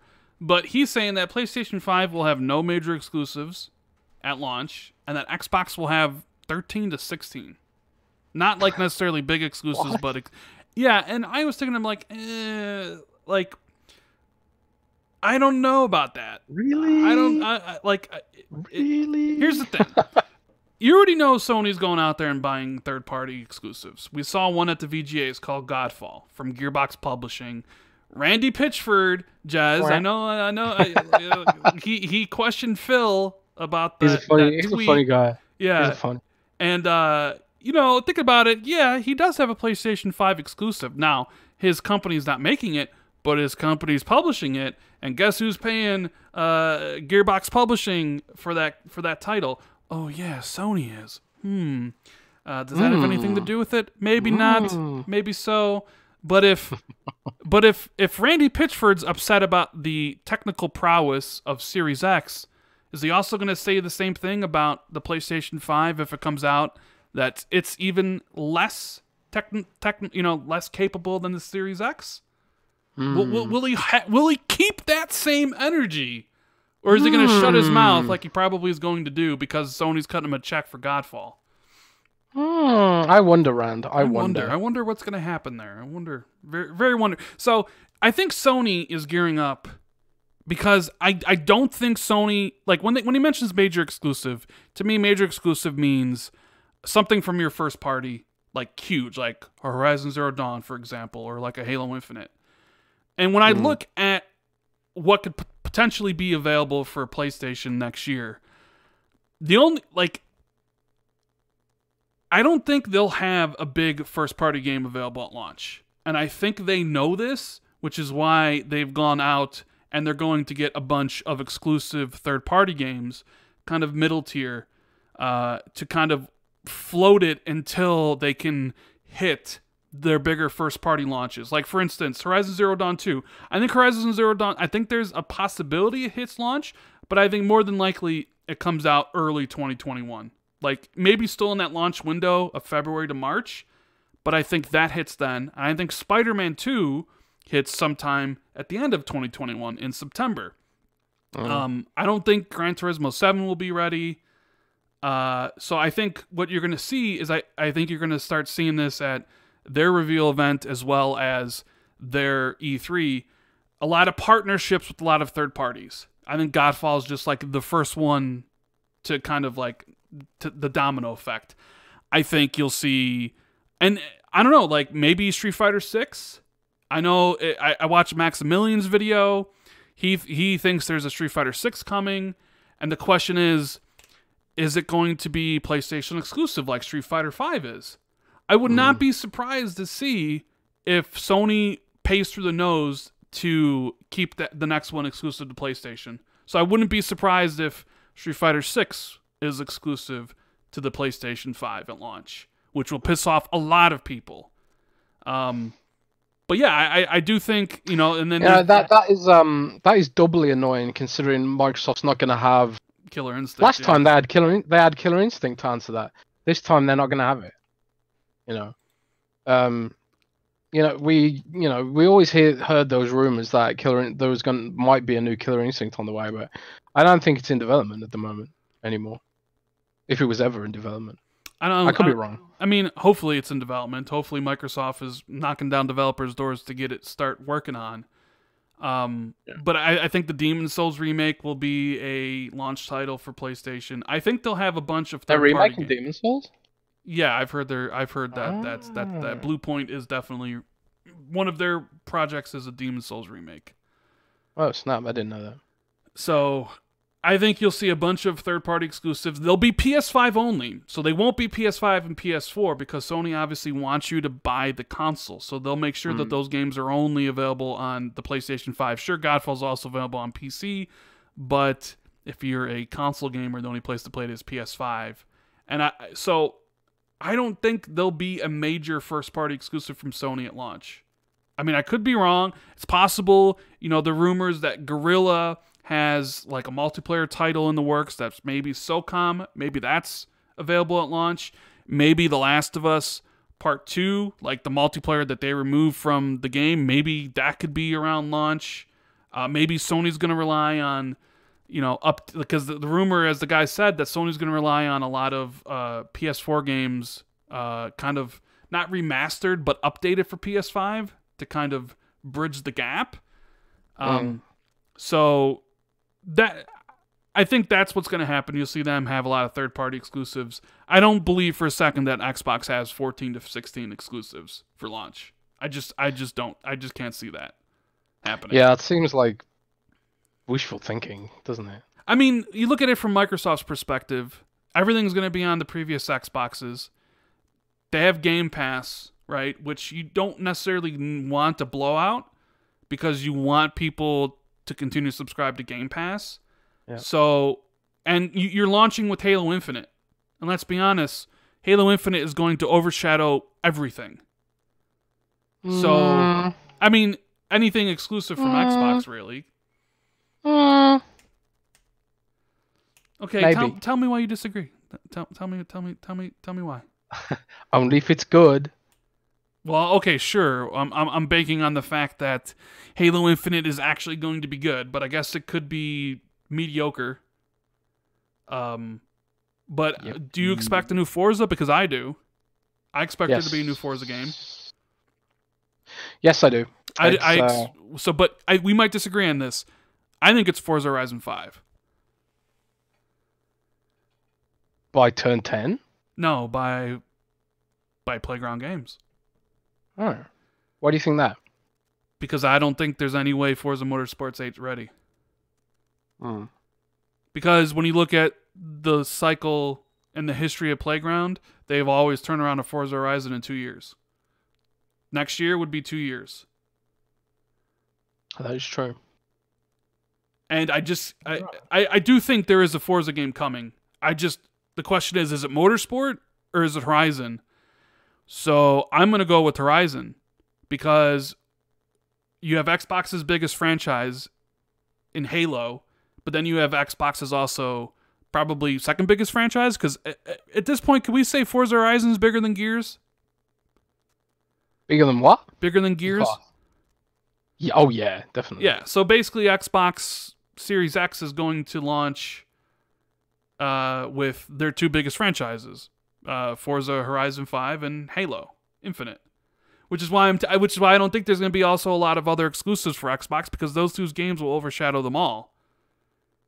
Maybe there'll be some smaller Xbox global publishing titles, but I don't think there's going to be that many. I could be wrong. It's interesting to think about.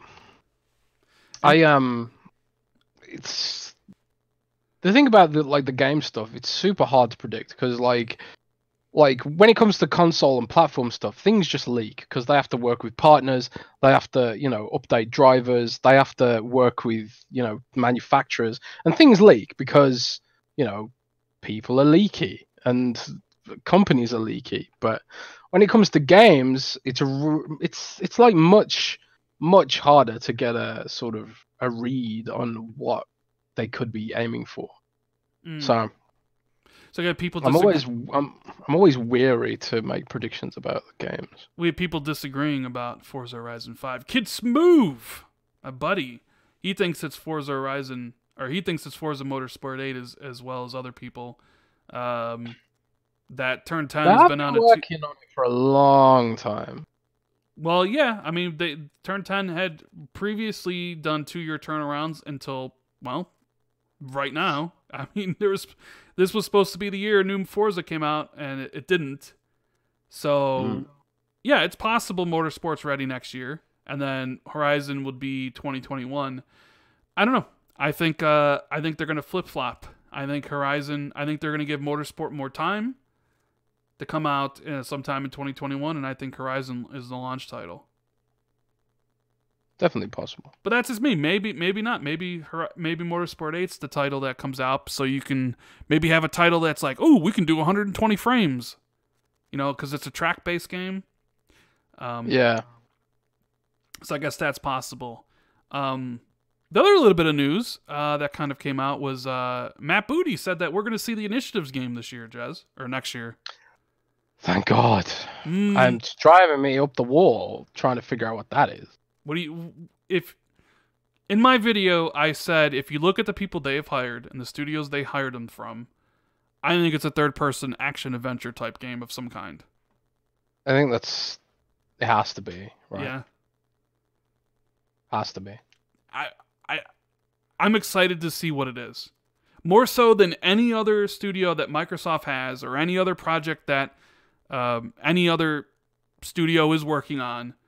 More so than whatever Coalition's working on next, or Ninja Theory, or Compulsion Games, or even Playground's RPG. I want to know what the Initiative's working on. I'm sort of like, again, I'm just sort of like automatically cautious about anything Microsoft does nowadays. I don't know. I just want to wait and see it. But like, I don't know. Do you think?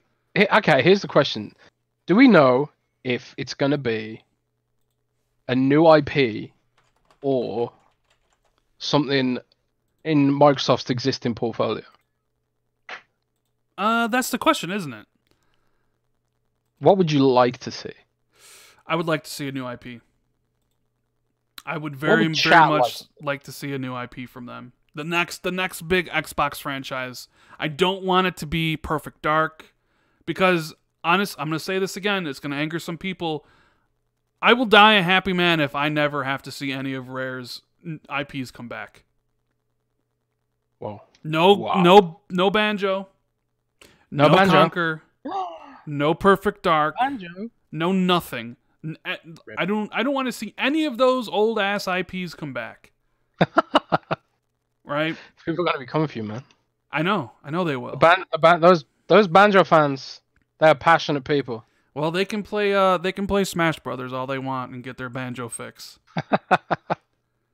Wow. So I don't look, and maybe if it is Perfect Dark and it's reimagined, then sure. They got to sell it to me, but I just don't care. And Kid Smooth says I'm pissing him off today. he tweeted me and he said, "Oh, this is when Rand said Gears 5 is a one and done, and it was like some GIF, and now I'm triggering Smooth, and he's a little upset at me. I'm sorry, Smooth. I'm sorry to be the bearer of bad news and say all this stuff. It's just what I think. Don't take it so seriously." Little Rand. Yeah. Hassan in Super Chat says a Space Ninja RPG open world game. That'd be cool. And Adam says new IP in the Banjo universe. Yeah, but I'm really interested in seeing what the initiatives make. I think it's definitely going to be a. I hope that it's a gritty, post-apocalyptic Pokemon clone. Pokemon clone. Get out of here. Nah, I'm joking. Nah, it's gonna be a third-person action game, isn't it? I just hope that it's not just Tomb Raider with a different skin, though. I want something unique. I want some risks taken. I want it to be mature rated. You know, give me an answer to Death Stranding or something. I'm not saying it has to be like unique for the sake of being unique, but can we have some like new ideas, maybe something like that? Do you know what I'm saying? Do you know what I'm getting at? I hear you. I hear you. I'm not saying like Perfect Dark is bad. I'm just saying it would really have to be something special for me to see what they're making and then the title screen being Perfect Dark, where I'd be like, oh damn, because like I look at it now and it's like I'm happy with never seeing Perfect Dark ever again or Banjo, any of that stuff. So it would really have to be high quality to get me on board. So yeah, I just want something new from them, something that hasn't been done, that you're not like, you know, beholden to anything, where you can create the world and the lore and everything to your liking. Whereas, like, you kind of would, Perfect Dark has to have Joanna Dark as the protagonist, and it has to be this certain way, and all that other stuff. You're kind of tied to it. Like, but then again, if that's what they want to make, then that's what they want to make. There is also that whole creative freedom thing, right? So if they feel Joanna Dark or Perfect Dark is the best, then who am I to argue differently, right? Indeed. Who am I to argue differently? Who are you exactly? Who am I? So, since this is the end of, 2020, people have been talking about their game of the decade. I figured, I wanted to talk about what you would pick as your game of the decade, Jez. You know already. Decade is. What is it? It's Monster Hunter World, man. It's Monster Hunter World. Really? Unashamedly, unabashedly, Monster Hunter World is my game of the decade. Mm. And I realize it's not going to be everyone's pick, but for me personally, I haven't really fallen in love with any game this decade like I've fallen in love with this one. And there are tons of other games that I would put up there. Like, I wrote an article about it. Mass Effect 2, The Witcher 3, obviously. I absolutely adored both of those games.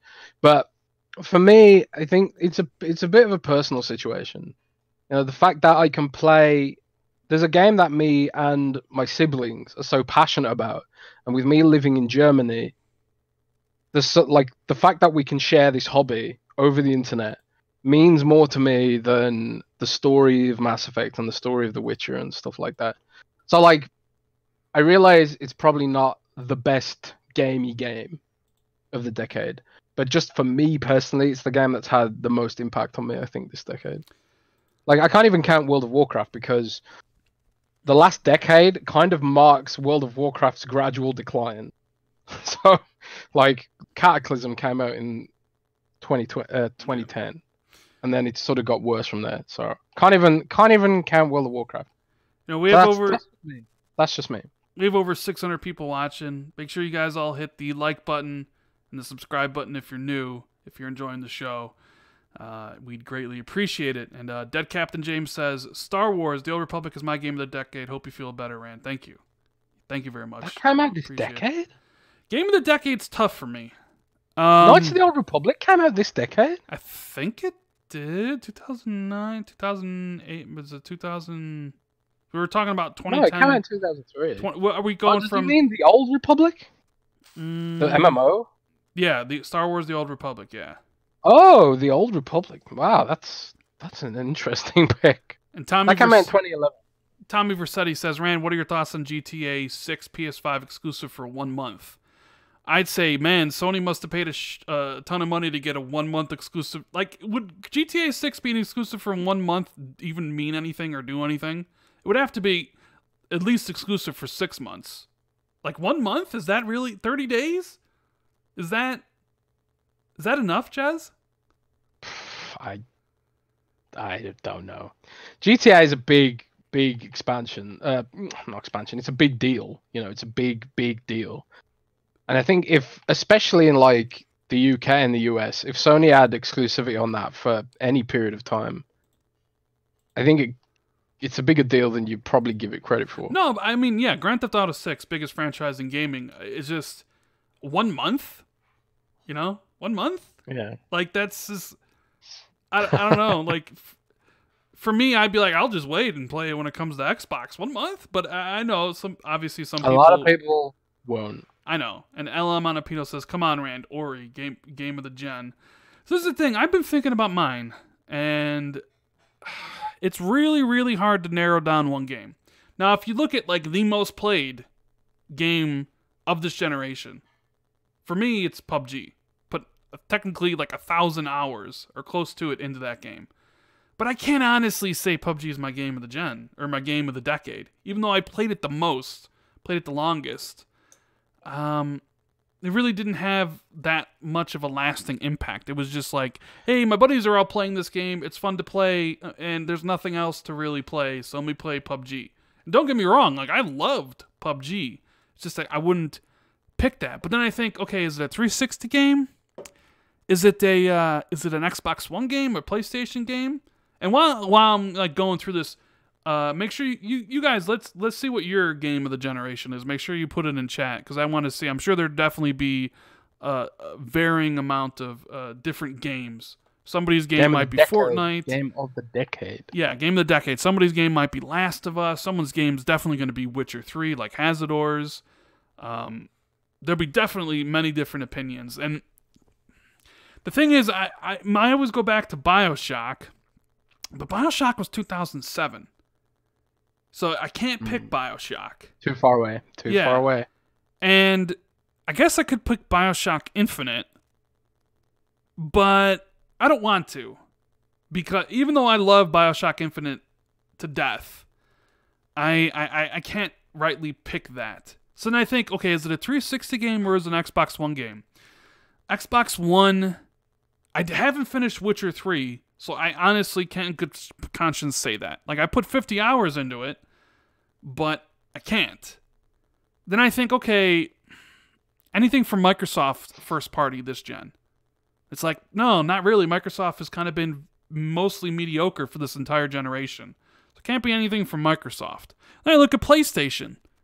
It's like, man, PlayStation, God of War. Clearly, God of War, the best game that PlayStation has put out this entire generation. So I'm like, okay, so we have God of War up there, right? And I'm kind of going through the game. So like God of War clearly I think is better than any of the PlayStation games that they've put out.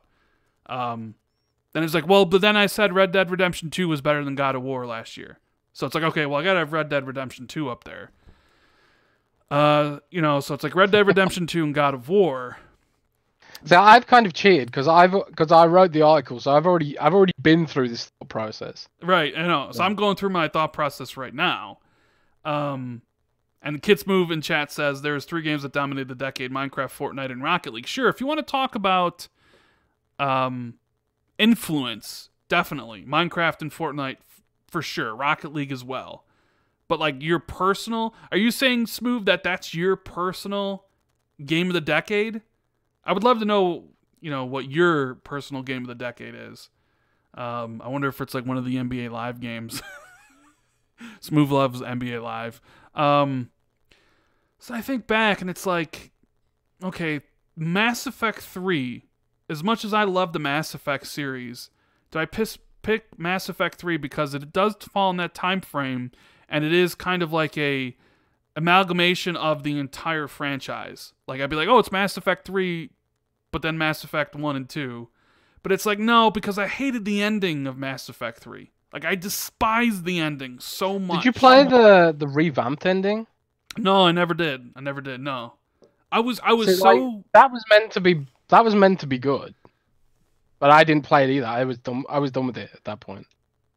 Yeah, so like Rand, I actually liked Mass Effect 3 in its entirety. I'll tell you why. Okay. I took the whole game as the ending. because every side quest closed off one of the plot threads, like Ashley, the whole arc with Ashley, the whole arc with Legion, the whole arc with Rex if he survived Mass Effect 1 and stuff like that.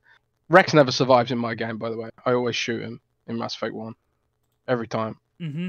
Insubordination, man. Can't have that. Can't have insubordination in the ranks. But you know, I took the whole game, but at the same time, I kind of like I picked Mass Effect. I always pick Mass Effect 2 because it was kind of put perfect. Like there was no dispute about whether or not that had issues and stuff. And Mass Effect 2 is probably my number 2 game of the decade. Number 2, huh? After Monster Hunter. So it can't be Mass Effect because I hated what they did with the ending. Oh, you green, red, blue, okay. Nothing changes.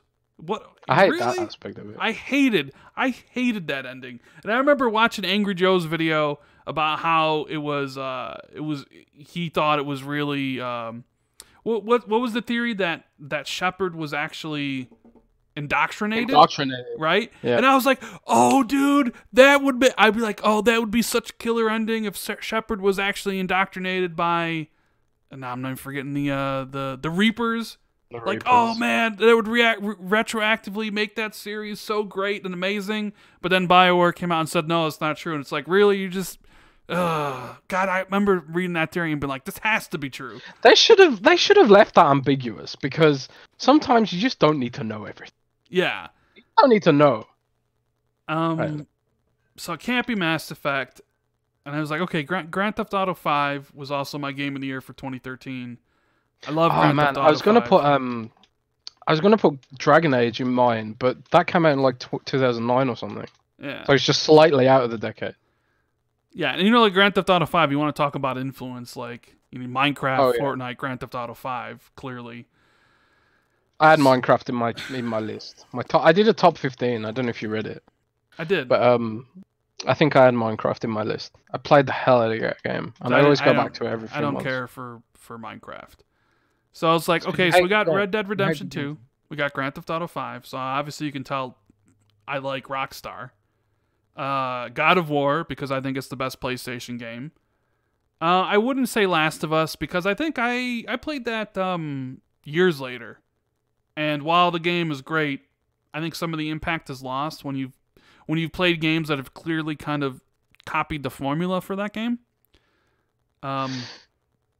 Last of Us 2, though, obviously, I think is going to be amazing. So really, and then I love Ori and the Will of the Wisps, or Ori and the Blind Forest. So that would be my 4th entry. I kind of got to go with, because Yabar asked me this on Twitter. I'm going to say Grand Theft Auto 5. Really? Yeah. Slight edge.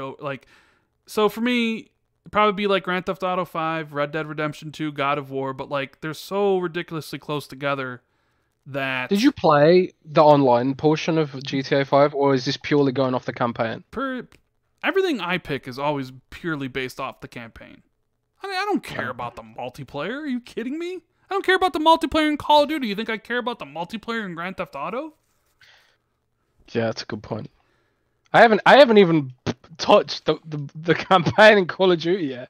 I've just been playing the multiplayer. We come at games from a completely different place, me and you. I tell you what's not in my decision is Pokemon. It's probably the worst game of the decade for me. Probably like worst game of the decade for sure. Worse than those Barbie games you played for achievements? Yeah, honestly, yes.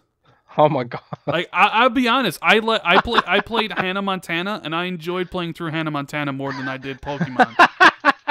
And I like even the Barbie game where it was all about like taking your puppy and like checking them for fleas and stuff. That game is better than Pokemon. Come at me. What are you gonna? I'm being. Actually, sounds kind of interesting. You have to check the puppy for fleas and stuff. Yeah, you got to walk them and stuff. I'm just saying there are sure there are games I play for achievements that are trash. But then there's Pokemon, so Dead Captain J says Mass Effect Andromeda was my favorite over 1, 2, and 3. Fight me. I'm not gonna fight you. You know what? I put not 200 hours. I put like a good 100 hours into Mass Effect Andromeda, and I can't help but feel cheated out of a full Mass Effect game there, because I'm not going to spoil it, but the way Mass Effect Andromeda ends, it leads you to think there's something more here, and then they were like, yeah, we're going to do DLC, and like it ends in a way that makes you expect DLC, and then we didn't get the DLC. It came out in the form of a book. So I feel like Andromeda could have been saved if EA had grown a pair of testicles. Mm. I actually liked the combat in that game, but it was so far removed from the OG experience. There's been a lot of events. Well, obviously there's been a lot of events the past decade, but we could talk for hours about all the ups and downs of this decade. Yeah. Like Fallout 76. My God, the Bethesda's fall from grace is like a massive talking point for this decade. Like for a time, they were like everyone loved them and everyone loved Todd, and there were all these memes about how great he was, and now it's just like all about Todd's lies and the way that all their games are just sort of microtransaction stuff now. Oh my God, and I'll never get over a game this year. This year's been awful for Bethesda. I'm going off on a tangent now, but well, I'm even thinking of like a top 10 list for game of the decade. It would be like Grand Theft Auto, God of War, Red Dead Redemption 2. I'm not a big fan of Skyrim. So like Grand Theft Auto 5, Red Dead Redemption 2, God of War. This necessarily isn't in any order, but like BioShock Infinite, Inside, Ori. Those are the ones that like come to my head like immediately, right away. I didn't think Inside was that amazing. I love Inside, but then again, I do have maybe a different type of tasting games. Like Thanaros says, keep in mind that Rand believes Virginia was a good game that wasn't even a game. I love Virginia. I don't care what anybody says. Virginia is a fantastic experience. Sure, I wouldn't really even say it's a game either. It's definitely one of those kind of walking type simulators, which I do enjoy. I like those type of experiences. And it's a game that has no dialogue whatsoever. Has no dialogue? No dialogue. It's told all through, environmental storytelling and especially music. And I love it. I love that game. You're a weird guy, man. I am a weird guy. I am weird. Hollow Knight. There's a lot of great games. So, everybody's list is going to be different. It's all about like the next generation, like the next, 10 years. You think Microsoft will finally kind of like get that point where like Halo is firing on all cylinders and people speak of Halo like they speak of, of the old Bungie games like Halo 1 and Halo 2 and Halo 3, You don't really see a lot of people talk like, oh, Halo 4 or Halo 5 is game of the gen, right? Or even game of the decade. But I'm sure you go back to the previous decade and sure enough, somebody would definitely have a Bungie game on there. Somebody definitely is going to have Destiny or Destiny 2 as their game of the decade. Really quickly, biggest disappointment of the decade. Oh. What would be your biggest disappointment of the decade?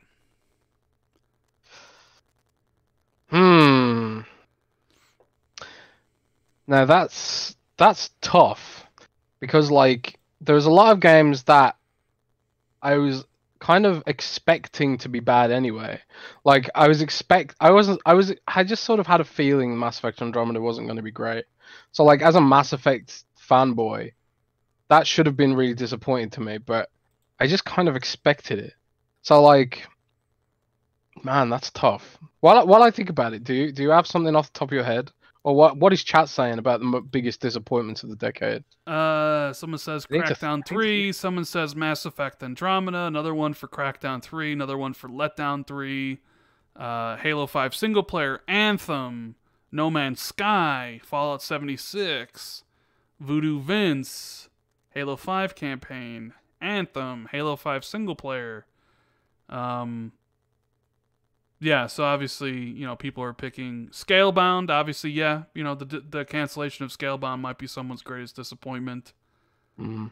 Um, Titanfall 2, somebody says. I'm going to say mine. My biggest disappointment, maybe won't be a surprise to you guys if you guys have been listening forever. They were my favorite developer until, you know, obviously this game. Destiny and Destiny 2. The fall of Bungie is Ooh. the greatest disappointment to me. That's controversial because those games are really popular. Sure. They're not good, but sure.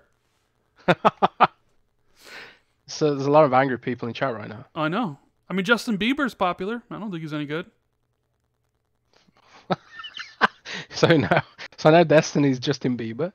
No, I'm just saying, just because you're popular doesn't necessarily mean you're good. And this is coming from somebody who adores Bungie, you know, who played hundreds and thousands of hours of Halo multiplayer, and who was looking forward to what they were doing, and was completely just turned off by what they made. I think Destiny and Destiny 2 are two of the biggest letdowns of this generation, and how Bungie has gone about it. Like, I will never play another Bungie game. I will definitely never play when Destiny 3 comes out. I will not touch it. Like, they have fallen so far from me. I don't even, when I think of like the premier developers, when I think of Naughty Dog and Sony Santa Monica and Rockstar North and CD Projekt Red, you know, like the Coalition, just like 4A, like the great developers out there turning out amazing games, like who makes like the Dark Souls games? From Software. From Software, right? Bungie used to be in that category. They're no longer in that category. Like, I think I don't think they're any good anymore. Fair enough. Respawn, you could definitely add a Respawn to that. So, Jez, you have time to think. What would be your biggest disappointment? Man, I just keep coming back to Fallout 76, but it's kind of like, it's less about the game that disappoints me and more about Bethesda's lack of caring about that IP. Like, I feel like Fallout 76 is the quintessential example of let's abuse our IP to make a quick buck. And I think that's what really disappoints me about that game. Because even now, like, I don't know if you saw recently, but like, it's so broken still, and people are just like hacking it and stealing people's inventories. Like, even paid items that people have paid for can be hacked and stolen, and it's just crazy how broken that game is. Like, they just sort of cobbled it together out of like an engine that wasn't designed for multiplayer, and this Frankenstein monster of a game. And then they had the audacity to try and charge people £10 a month to play it, on top of pay-to-win systems. I expected it to be kind of janky and bad, but it's been so much worse than what I expected. And from a philosophical point of view, just disappointing that it sort of typifies Bethesda's attitude towards that IP, which frankly they don't deserve. They don't deserve the Fallout IP anymore. That IP is bigger than Bethesda, and they don't deserve that IP anymore. But game wise, honestly, it's tough. Like, I rarely play a game and think like this is just so bad and so trash. Like, but like, and I was honestly never a huge fan of Bungie, so like Destiny's not really on my radar as being disappointing. So I've never really been a big Halo fan. I don't know. No, I mean, Bethesda could, yeah, I definitely see that. So it's not necessarily much about the games. It's more about like the developers and maybe like the path they took. Because I was so excited for Destiny, and I played it a lot, and I just hate that game. And then I played Destiny 2, and it's just like, this is, I don't know, it's just so disappointing coming from what they had made previously, Halo, that it's just like, they've completely going from my favorite developer to someone who's like, next game I'll probably won't even give a second thought, it's sad to me, you know? It's very sad. I feel that way about Bethesda too. You know, like Rage was, you know, average, and you know, Wolfenstein Youngblood was just garbage, frankly. Rage was Fallout very 76 mediocre. was. Yeah. I played a lot of Fallout 76 because I was desperate to like it, and some of the like story beats are good if you're willing to read loads and loads of text because there's no NPCs. And I just kept sitting there thinking, man, some of these story elements are pretty cool. Imagine if it had NPCs to go with it, you know. But I don't know. I don't know. I just can't, it's hard because all I can think about is Fallout 76 now. But that's sort of like, it's because it's been recent, I guess. Like, there's obviously been other games that I've been disappointed in. Like, I was disappointed in Andromeda 2. I was very disappointed in Anthem, actually. Because I expected that to at least be passable. And it was worse than anyone could have expected. Right. And like the end game was non-existent. And like when I was playing it, I was like, "Wow, the flight mechanics are combat cool and like that." But then the end game is like, "Oh wait, there's nothing. There's no depth. There's nothing to do."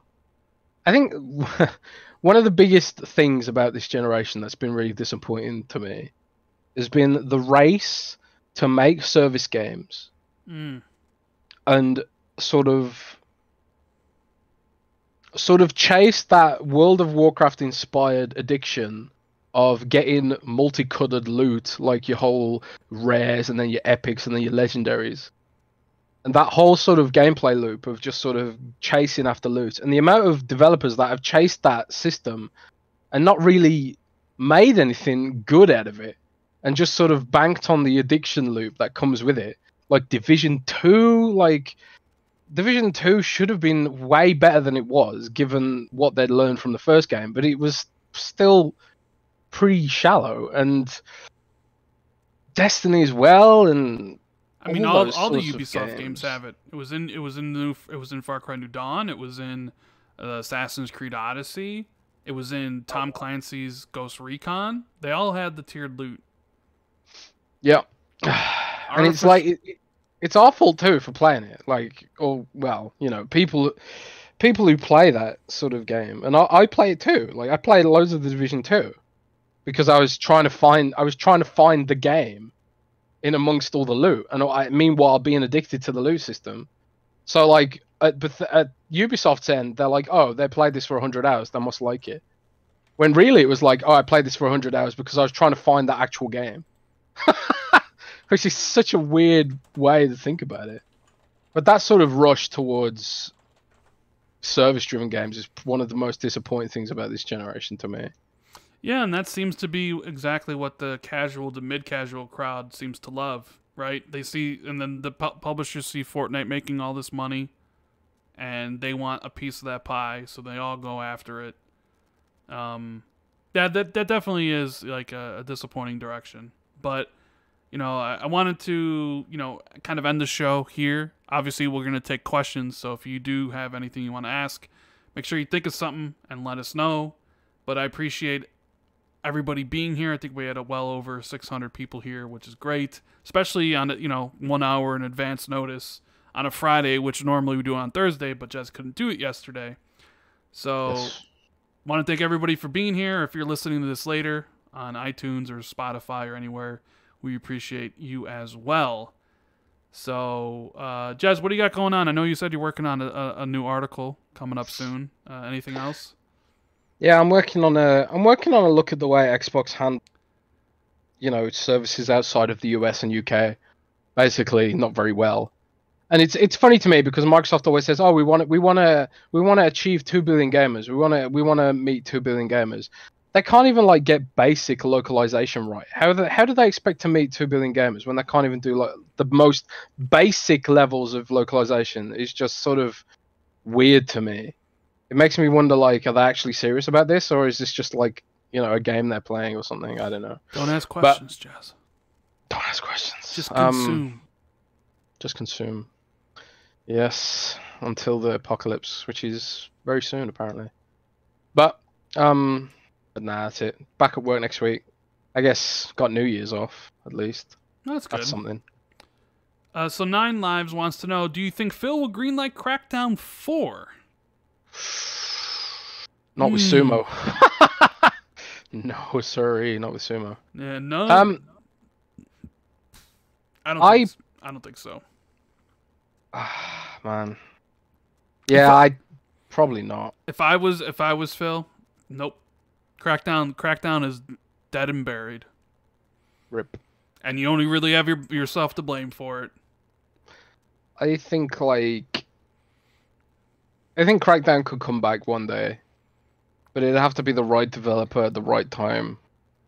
But at the same time, probably not, because they screwed up Crackdown 3 so badly.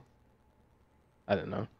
Yeah, they sure did. So I don't think we'll see Crackdown next generation. I think, I think that one's going to be on break for a long time. QW Vampire wants to know, do you think Cyberpunk 2077 will be day and date in Game Pass? The Microsoft team was in Poland.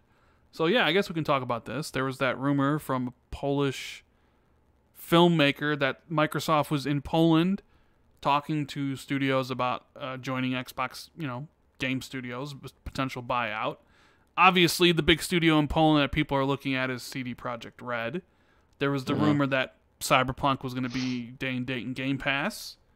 So I guess we'll go with the first question. Do you think it'll be day and date in Game Pass? And what do you think Microsoft was doing in Poland, Jez? Well, see, if I was like Microsoft, if I was Phil, and I had infinite money, which he doesn't, by the way, but let's just assume that he does for the sake of argument. CD Projekt Red is an obvious, shopping list company that you'd want to buy, not necessarily just for the IP and the games, but also because of good old games like GOG.com, which sells games.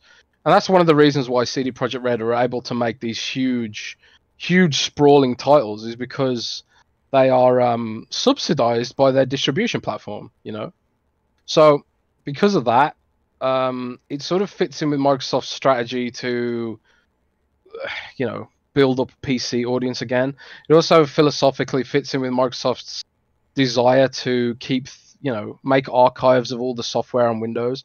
And GOG obviously archives a lot of games and stuff like that. But do I think they're going to buy CD Projekt Red? No, I don't think Microsoft is willing to make that kind of investment. Like, that'd be, you're talking billions, billions and billions. So I don't think that's going to happen if they even wanted to sell, which they don't know. I mean, every company wants to sell eventually because, owners get old and they want to retire. Well, CD Projekt Red is also publicly traded. Yeah, that too. But it depends how much of it is owned by, CD Projekt Red, and what percentage is actually floating around, And Microsoft wouldn't do a hostile takeover because that's not really their.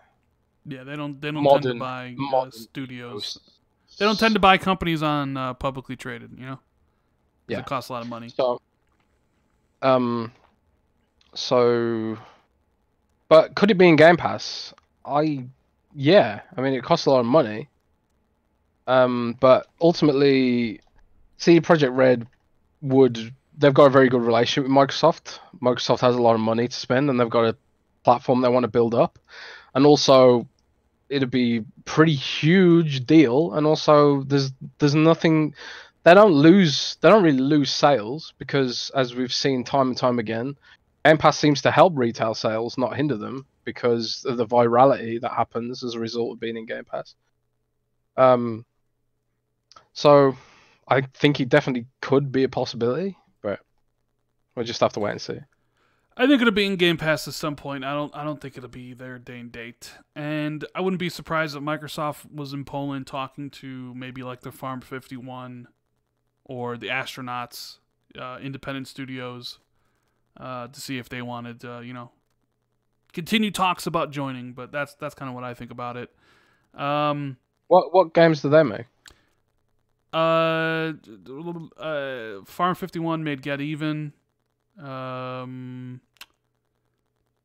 Astronauts made The Vanishing of Ethan Carter. Their current game is Hellfire, which has only been announced for PC. So I want to say Farm 51's used Kickstarter. But I think those would be like the potential targets if you're looking at like an independent studio that might have some financial difficulties. Yeah. But yeah. Let's see. Rand, Patrick Gonzalez wants to know, Rand, you buying Series X and S for your collection? I'll definitely be getting Series X. But I don't think I need Lockhart if I have Series X. You gonna get both, Jez, or just Series X? I'm just gonna get Series X, I think. Yeah. Like, I don't know. I'll probably give my Xbox One X to my cousin, and then just keep my Xbox One S downstairs for Netflix and stuff. I don't really need both. Yeah, fair enough. Let's see. Apache wants to know, Rand, did you ever play We Happy Few? I think Compulsion is a great idea. Some of those side quests are wonderful. I recommend to try it. It's relatively easy. I did play We Happy Few, but more when it was in early access, and I hated it. So I doubt I'll go. I'm waiting to see what they are making next. See, I keep hearing this about We Happy Few is that like now when you what it's like now, it has like some really cool elements, but it's just kind of it's still disjointed because it was almost like a playable concept that they tried to turn into a game and it just didn't work. Yeah. So they have the most to prove, and I think there is an interview recently where they basically acknowledged that fact, right? Yep, they did. There was, yeah.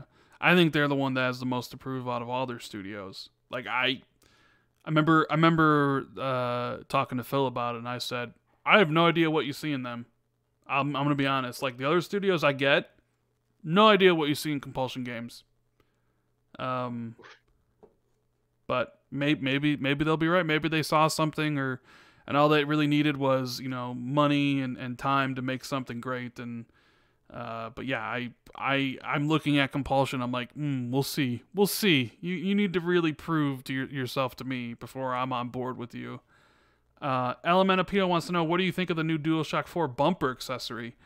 I think they're setting up the fact that the PS5 controller will have back paddles, which apparently it does. I saw some patent floating around today where it looks like the PS5 controller will have some paddles on the back standard, Jazz, which kind of puts Xbox in an awkward position of adding a share button, which PlayStation had this gen, and then PlayStation adding back buttons and Xbox not following suit and then making people buy expensive elites to do it.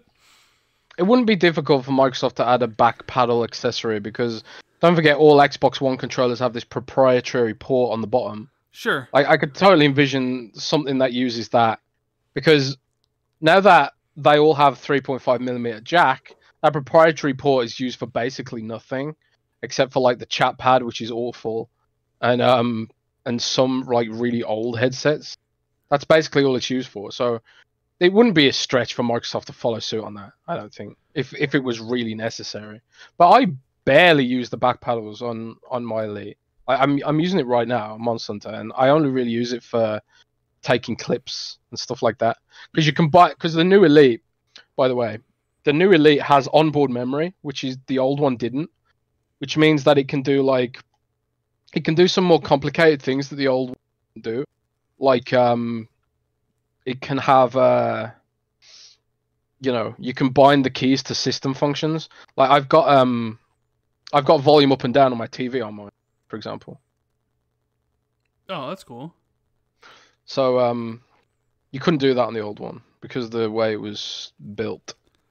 But who knows if you'll be able to do that on the next one because they might not have a focus, an IR blaster, which means. But then again, it could use HDMI CIC, I guess. I don't know. Never mind. I'm going off on the tangent. Yeah, so this But yeah. back button's coming out for PlayStation, the DualShock in January, and it actually has like an OLED screen on the back to switch profiles. I just find the idea of an OLED screen on the back of a controller funny because Yeah, that is weird. who's gonna see And also, that, it's right? going to just drain the battery for no reason. Yeah. So what else we got here? More questions. That's like Apple level of dumb design, like putting the charging port on the bottom of a mouse. Like, who would do that? So Apple, apparently. Rated D Demonic wants to know what will sell more next year: Final Fantasy VII Remake or Last of Us 2.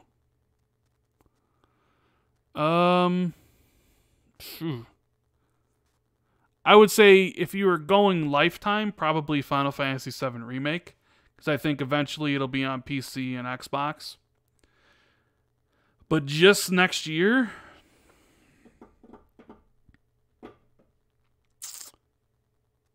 I don't know. Like, I think Final Fantasy VII.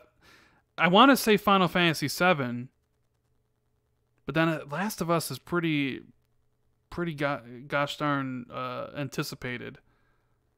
I'm gonna say Final Fantasy VII. What do you think, Jez? What was the question again? Which will sell more next year, Final Fantasy VII Remake or Last of Us 2? That's tough. Because 7 Remake's not on PC either, right? Well, I think it said if it was lifetime, since it'll probably come to Xbox and PC, I think lifetime it would for sure be Final Fantasy VII. So if we're just talking next year, Right. but it's like, man, Final Fantasy VII is one of the biggest, like, remake is one of the most requested games ever. It's from a huge franchise. But, like, maybe the Final Fantasy games didn't sell that much, and then you have Last of Us 2. So I guess it could be Last of Us Part 2. Yeah, I think Last of Us will probably outsell Final Fantasy. Personally, yeah. I think with core gamers, a lot of people remember Final Fantasy VII very fondly, but nowadays, like younger generations, they don't know what Final Fantasy VII is. They certainly don't know what its significance is. So it'd have to review really well. And, probably Last of Us. Now that I'm thinking about how much the Final Fantasy VII games sell. Yeah, you know what? I think we've been going long enough, so we'll end the show for good. Thank you guys for the questions and all the support. Me and Jez appreciate it. Make sure you follow Jez on Twitter. His link is in the description. And if you enjoyed the podcast, make sure you hit the like and subscribe button. And hopefully we'll be back next week. Particularly, like, I kind of hope for Thursday. We only do Fridays if it's kind of like one of us can't make it. So, obviously, we'll do Thursday, I think. Yeah, obviously, I hope everybody has a great New Year's Eve, New Year's Day. You have any plans, Jez, for New Year's, or is it just going to be... Nope. Hopefully gaming, but, Hopefully gaming. Yeah. Sometimes I don't get to decide what I do with my life, apparently. Yeah. So, there is that. I'm gonna be trying to finish Pokemon and then get on Witcher 3, but just pray my back gets better because it twinges a little bit here and there. So well wishes for my back to get better. Well wishes, baby. So thank you guys, and we'll see you next week. Later.